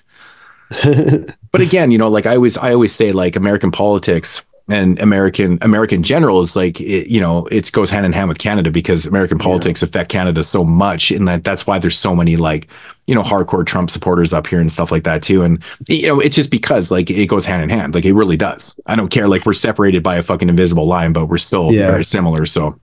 Yeah, Canada is definitely like an extension of the U.S. It always felt like to me. I mean, I always try to tell people are like, oh, Canada, you know, a boot. And I'm like, man, Canada's just like the U.S., man. We should just combine to be one big country. Not everybody can, like, not every part of Canada talks like that either. Well, no, because Moodz doesn't talk like Canada is just like most parts of Canada. I don't think you could really tell Moodz is Canadian based on his dialect. Like, if you didn't know he was. Canada, like, there's certain words that he says that are slightly different than what you would hear in the US, but the pronunciation is he's pretty much exactly like US. But that's the thing about like Canadians and Americans, like, you know, from state to state, everyone has different accents, has different dialects and stuff. Yeah. Well, that's like Canada too, man. You go from like you know, from the far East Coast, Newfoundland. I can't even understand Newfoundlanders. I don't think anybody can actually. I don't think Newfoundlanders can understand Newfoundlanders, to be honest. But like the further west you go, the less kind of like noticeable accents and things you have. But like, it's like in America, like if you're in California and to like, you know, Boston, like it's such a big difference, right? Like even when I was in Colorado, like when I was in, you know, I'm like, holy shit, dude, like y'all just be talking so different than North or South Dakota here. And then I'm in Arizona and like everyone's talking so different. I mean, it really is weird. Like even like, I think I've said this before, but like Pennsylvania, the west side of Pennsylvania to the east side is completely different in terms of like accents. Yeah.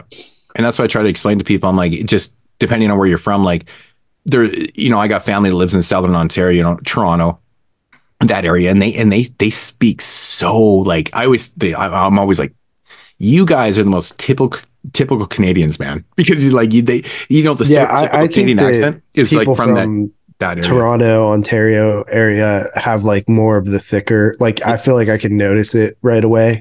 That's where the boots come from. Yeah, they say a boot a lot, and I always bug like my brother-in-law about that. I'm like, what'd you just say? And he's like, shut the fuck up, man. And like A and stuff. Oh yeah.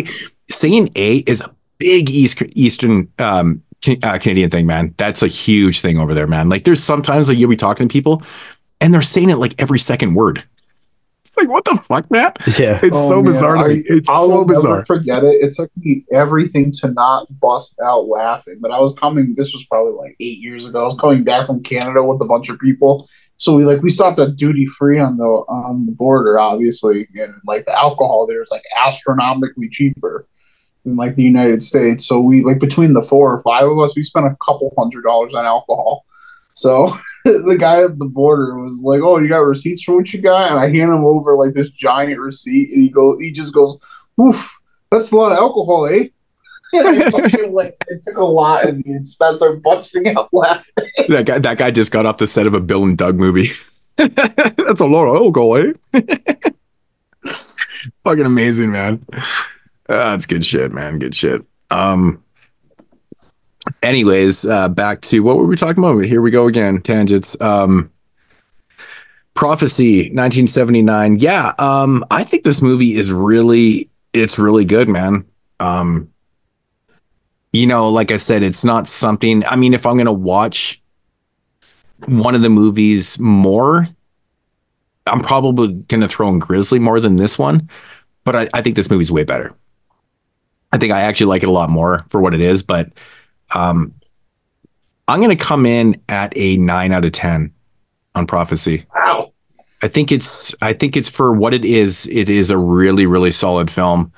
It does a lot, man. It's very powerful, man. If you actually like, you know, understand what you're watching kind of thing. There's a lot of different angles here. There's a lot of shit going on in this film. Yeah, it's a drama, in my opinion, with some mutated bears. So it's good. JP, you're up. Yeah, so I like Prophecy quite a bit. I've always liked it, even the first time I seen it, but as like an adult and like more intelligent now than I was 10 years ago, I feel like I understand a lot more what the film was going for. So I also think that it's a pretty decent in terms of like ecological horror, environmental stuff that you get post Jaws. Although on the surface it might just look like sort of a rip-off, you know, trash. I think the guy elevated what elevated it from just another rip-off film. So I'm gonna come in at an 8 on Prophecy. Tyler? Yeah, I think this one's a gem. If you haven't seen it, definitely check this one out. It's not really the typical Frankenheimer movie, but I don't think it's really like a sore spot or an oddball like in his filmography. You definitely still see his strength, like his strengths as director in this film. Yeah, I really liked it. I'll definitely pick up the Scream Factory when if it comes out, it comes down at a reasonable it's price. way too much money. It's ridiculous. Yeah, but yeah, I'm not as high as you guys, but I liked it a lot. I definitely watched this movie again. I'm glad I finally saw it. I've known about this for a while. I'll give it a 7. Yeah, I think the opening scene in this film I actually forgot to mention was kind of the I docked it a little bit because I feel like the cinematography in the opening scene with the search and rescue people and stuff was so hard to figure out what the fuck was going on at first. Like it was a little bit dark, but you're like, what the fuck is going on? Like you don't even know what they're tailing or nothing, and all of a sudden this like dog jumps over the fucking edge, and like, I mean, I guess it's all leading up to like an attack and stuff like that too. But it's hard to figure. When I watched this one a couple years ago, I remember rewinding it, going, "Oh, okay, that's what's going on." Like I didn't even realize what it just kind of picks up. And you guys know what I'm talking about? Do you have the same? Or maybe I wasn't paying attention. To what I said. Oh, the opening scene in the film. What the fuck are you here for? God, he's like disappearing every 2 fucking minutes. What, you got to go sign for some shit again? The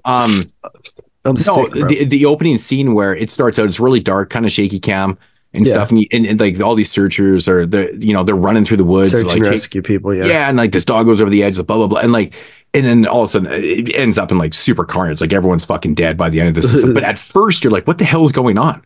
Like you don't even know what they're tailing, but I guess it's just you don't know what the hell's going on. It's just building the mystery. Yeah. But obviously it was about because some people went missing, so they're looking for him. But yeah, the dogs were going crazy because they could smell the bear, which is ridiculous. I think they can smell the jelly on the bear. They can smell the jelly, yeah. Well, but it is kind of ridiculous in a sense because like when bears or when dogs get sense of bears, man, they don't go after them, man. They don't. Dogs don't attack bears. Like it's very fucking hell no.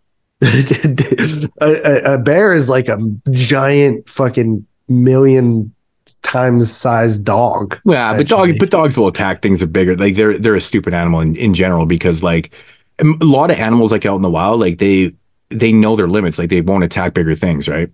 Yeah. But like dogs, like they have this weird thing with bears. Like they get a sense of bear, they ain't going fucking near it, man. They ain't running after I think it, also because it looks like a giant fucking dog a little bit. I mean, essentially, I mean, you think through evolution and stuff like that. I mean, they had to have come from. I mean, a lot of dogs look like bears. Right? Yeah, like whenever you think of like, all right, like lions or cats that are really big, like bears are the closest thing to giant dogs. I think they actually do stem. They come from the same type of family branch, right? Probably. Yeah. So, but yeah, it makes a little bit of sense. So, I did see a video when I was a kid one time of two pit bulls fighting a bear. Wow. Yeah, pit bulls are a different breed. A real video, and I was like, "Holy shit!" But it wasn't like it wasn't like a full grown bear. It was like it was like twice the size of the pit bull, maybe. Yeah, if you're fighting like a 3-year-old black bear or something like that, it'll be big, but it won't be that huge, right? You ever seen Khabib wrestle a bear? No. You never seen that video of Khabib Nurmagomedov, former UFC lightweight champion? When he's a child in Russia, in Dagestan, it's him and his brother like wrestling a baby bear, like doing like double leg takedowns and shit. It's crazy. His dad recorded them literally wrestling a real bear. Oh my God. Yeah, dude, it's like bigger than them. That is just is just messed up. Look it up, dude. It's crazy. That's the ultimate training in life, right? That's the ultimate fucking Russian. Oh shit, that's crazy. Wow. All right, so that is going to conclude episode 255, Zoology Volume 4. What do we got going on next week? So I was actually going to talk to you guys about that, but we can talk about it off air. Okay, let's say, well, what's next show then? Because I can see where this is going. Well, that's what I want to talk to you guys about the next show.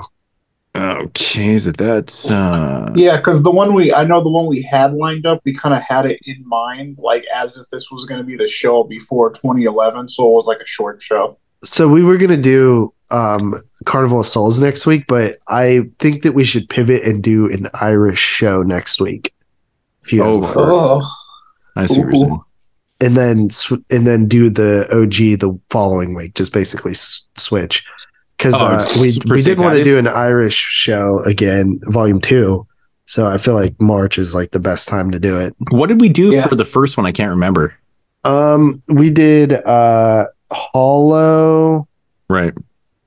Good film. Or no, was it Hollow? No, we did Isolation. That's a good film. I have no idea. I can't remember.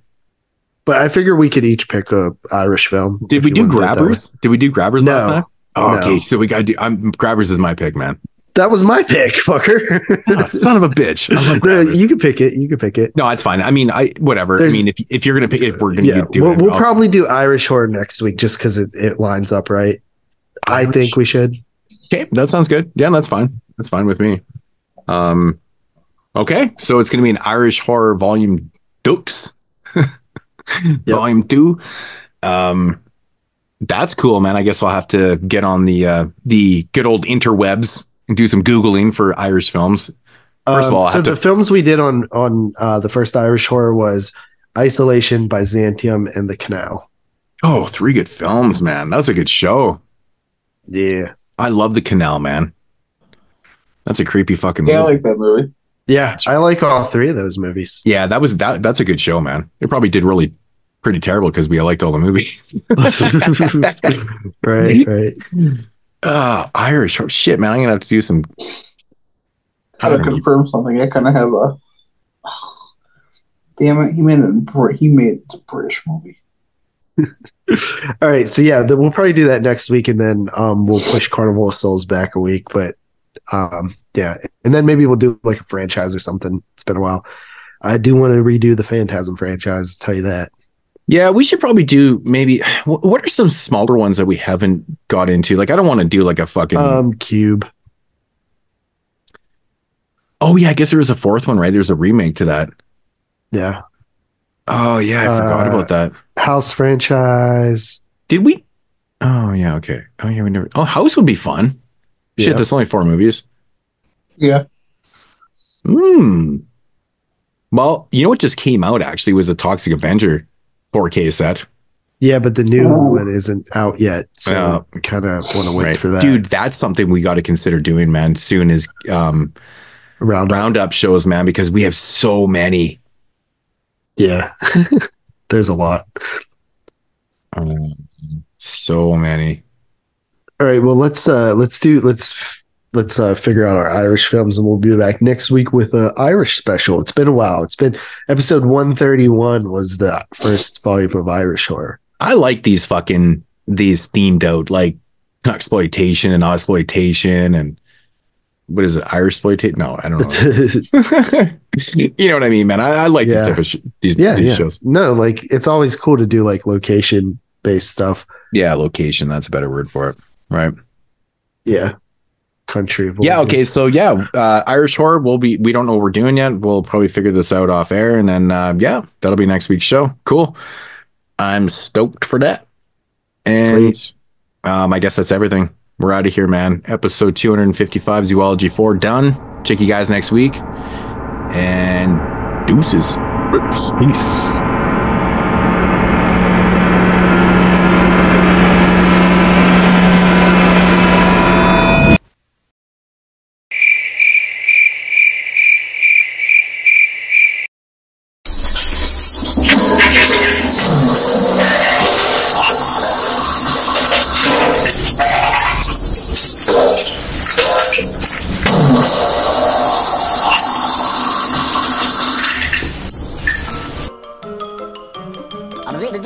That's all, folks.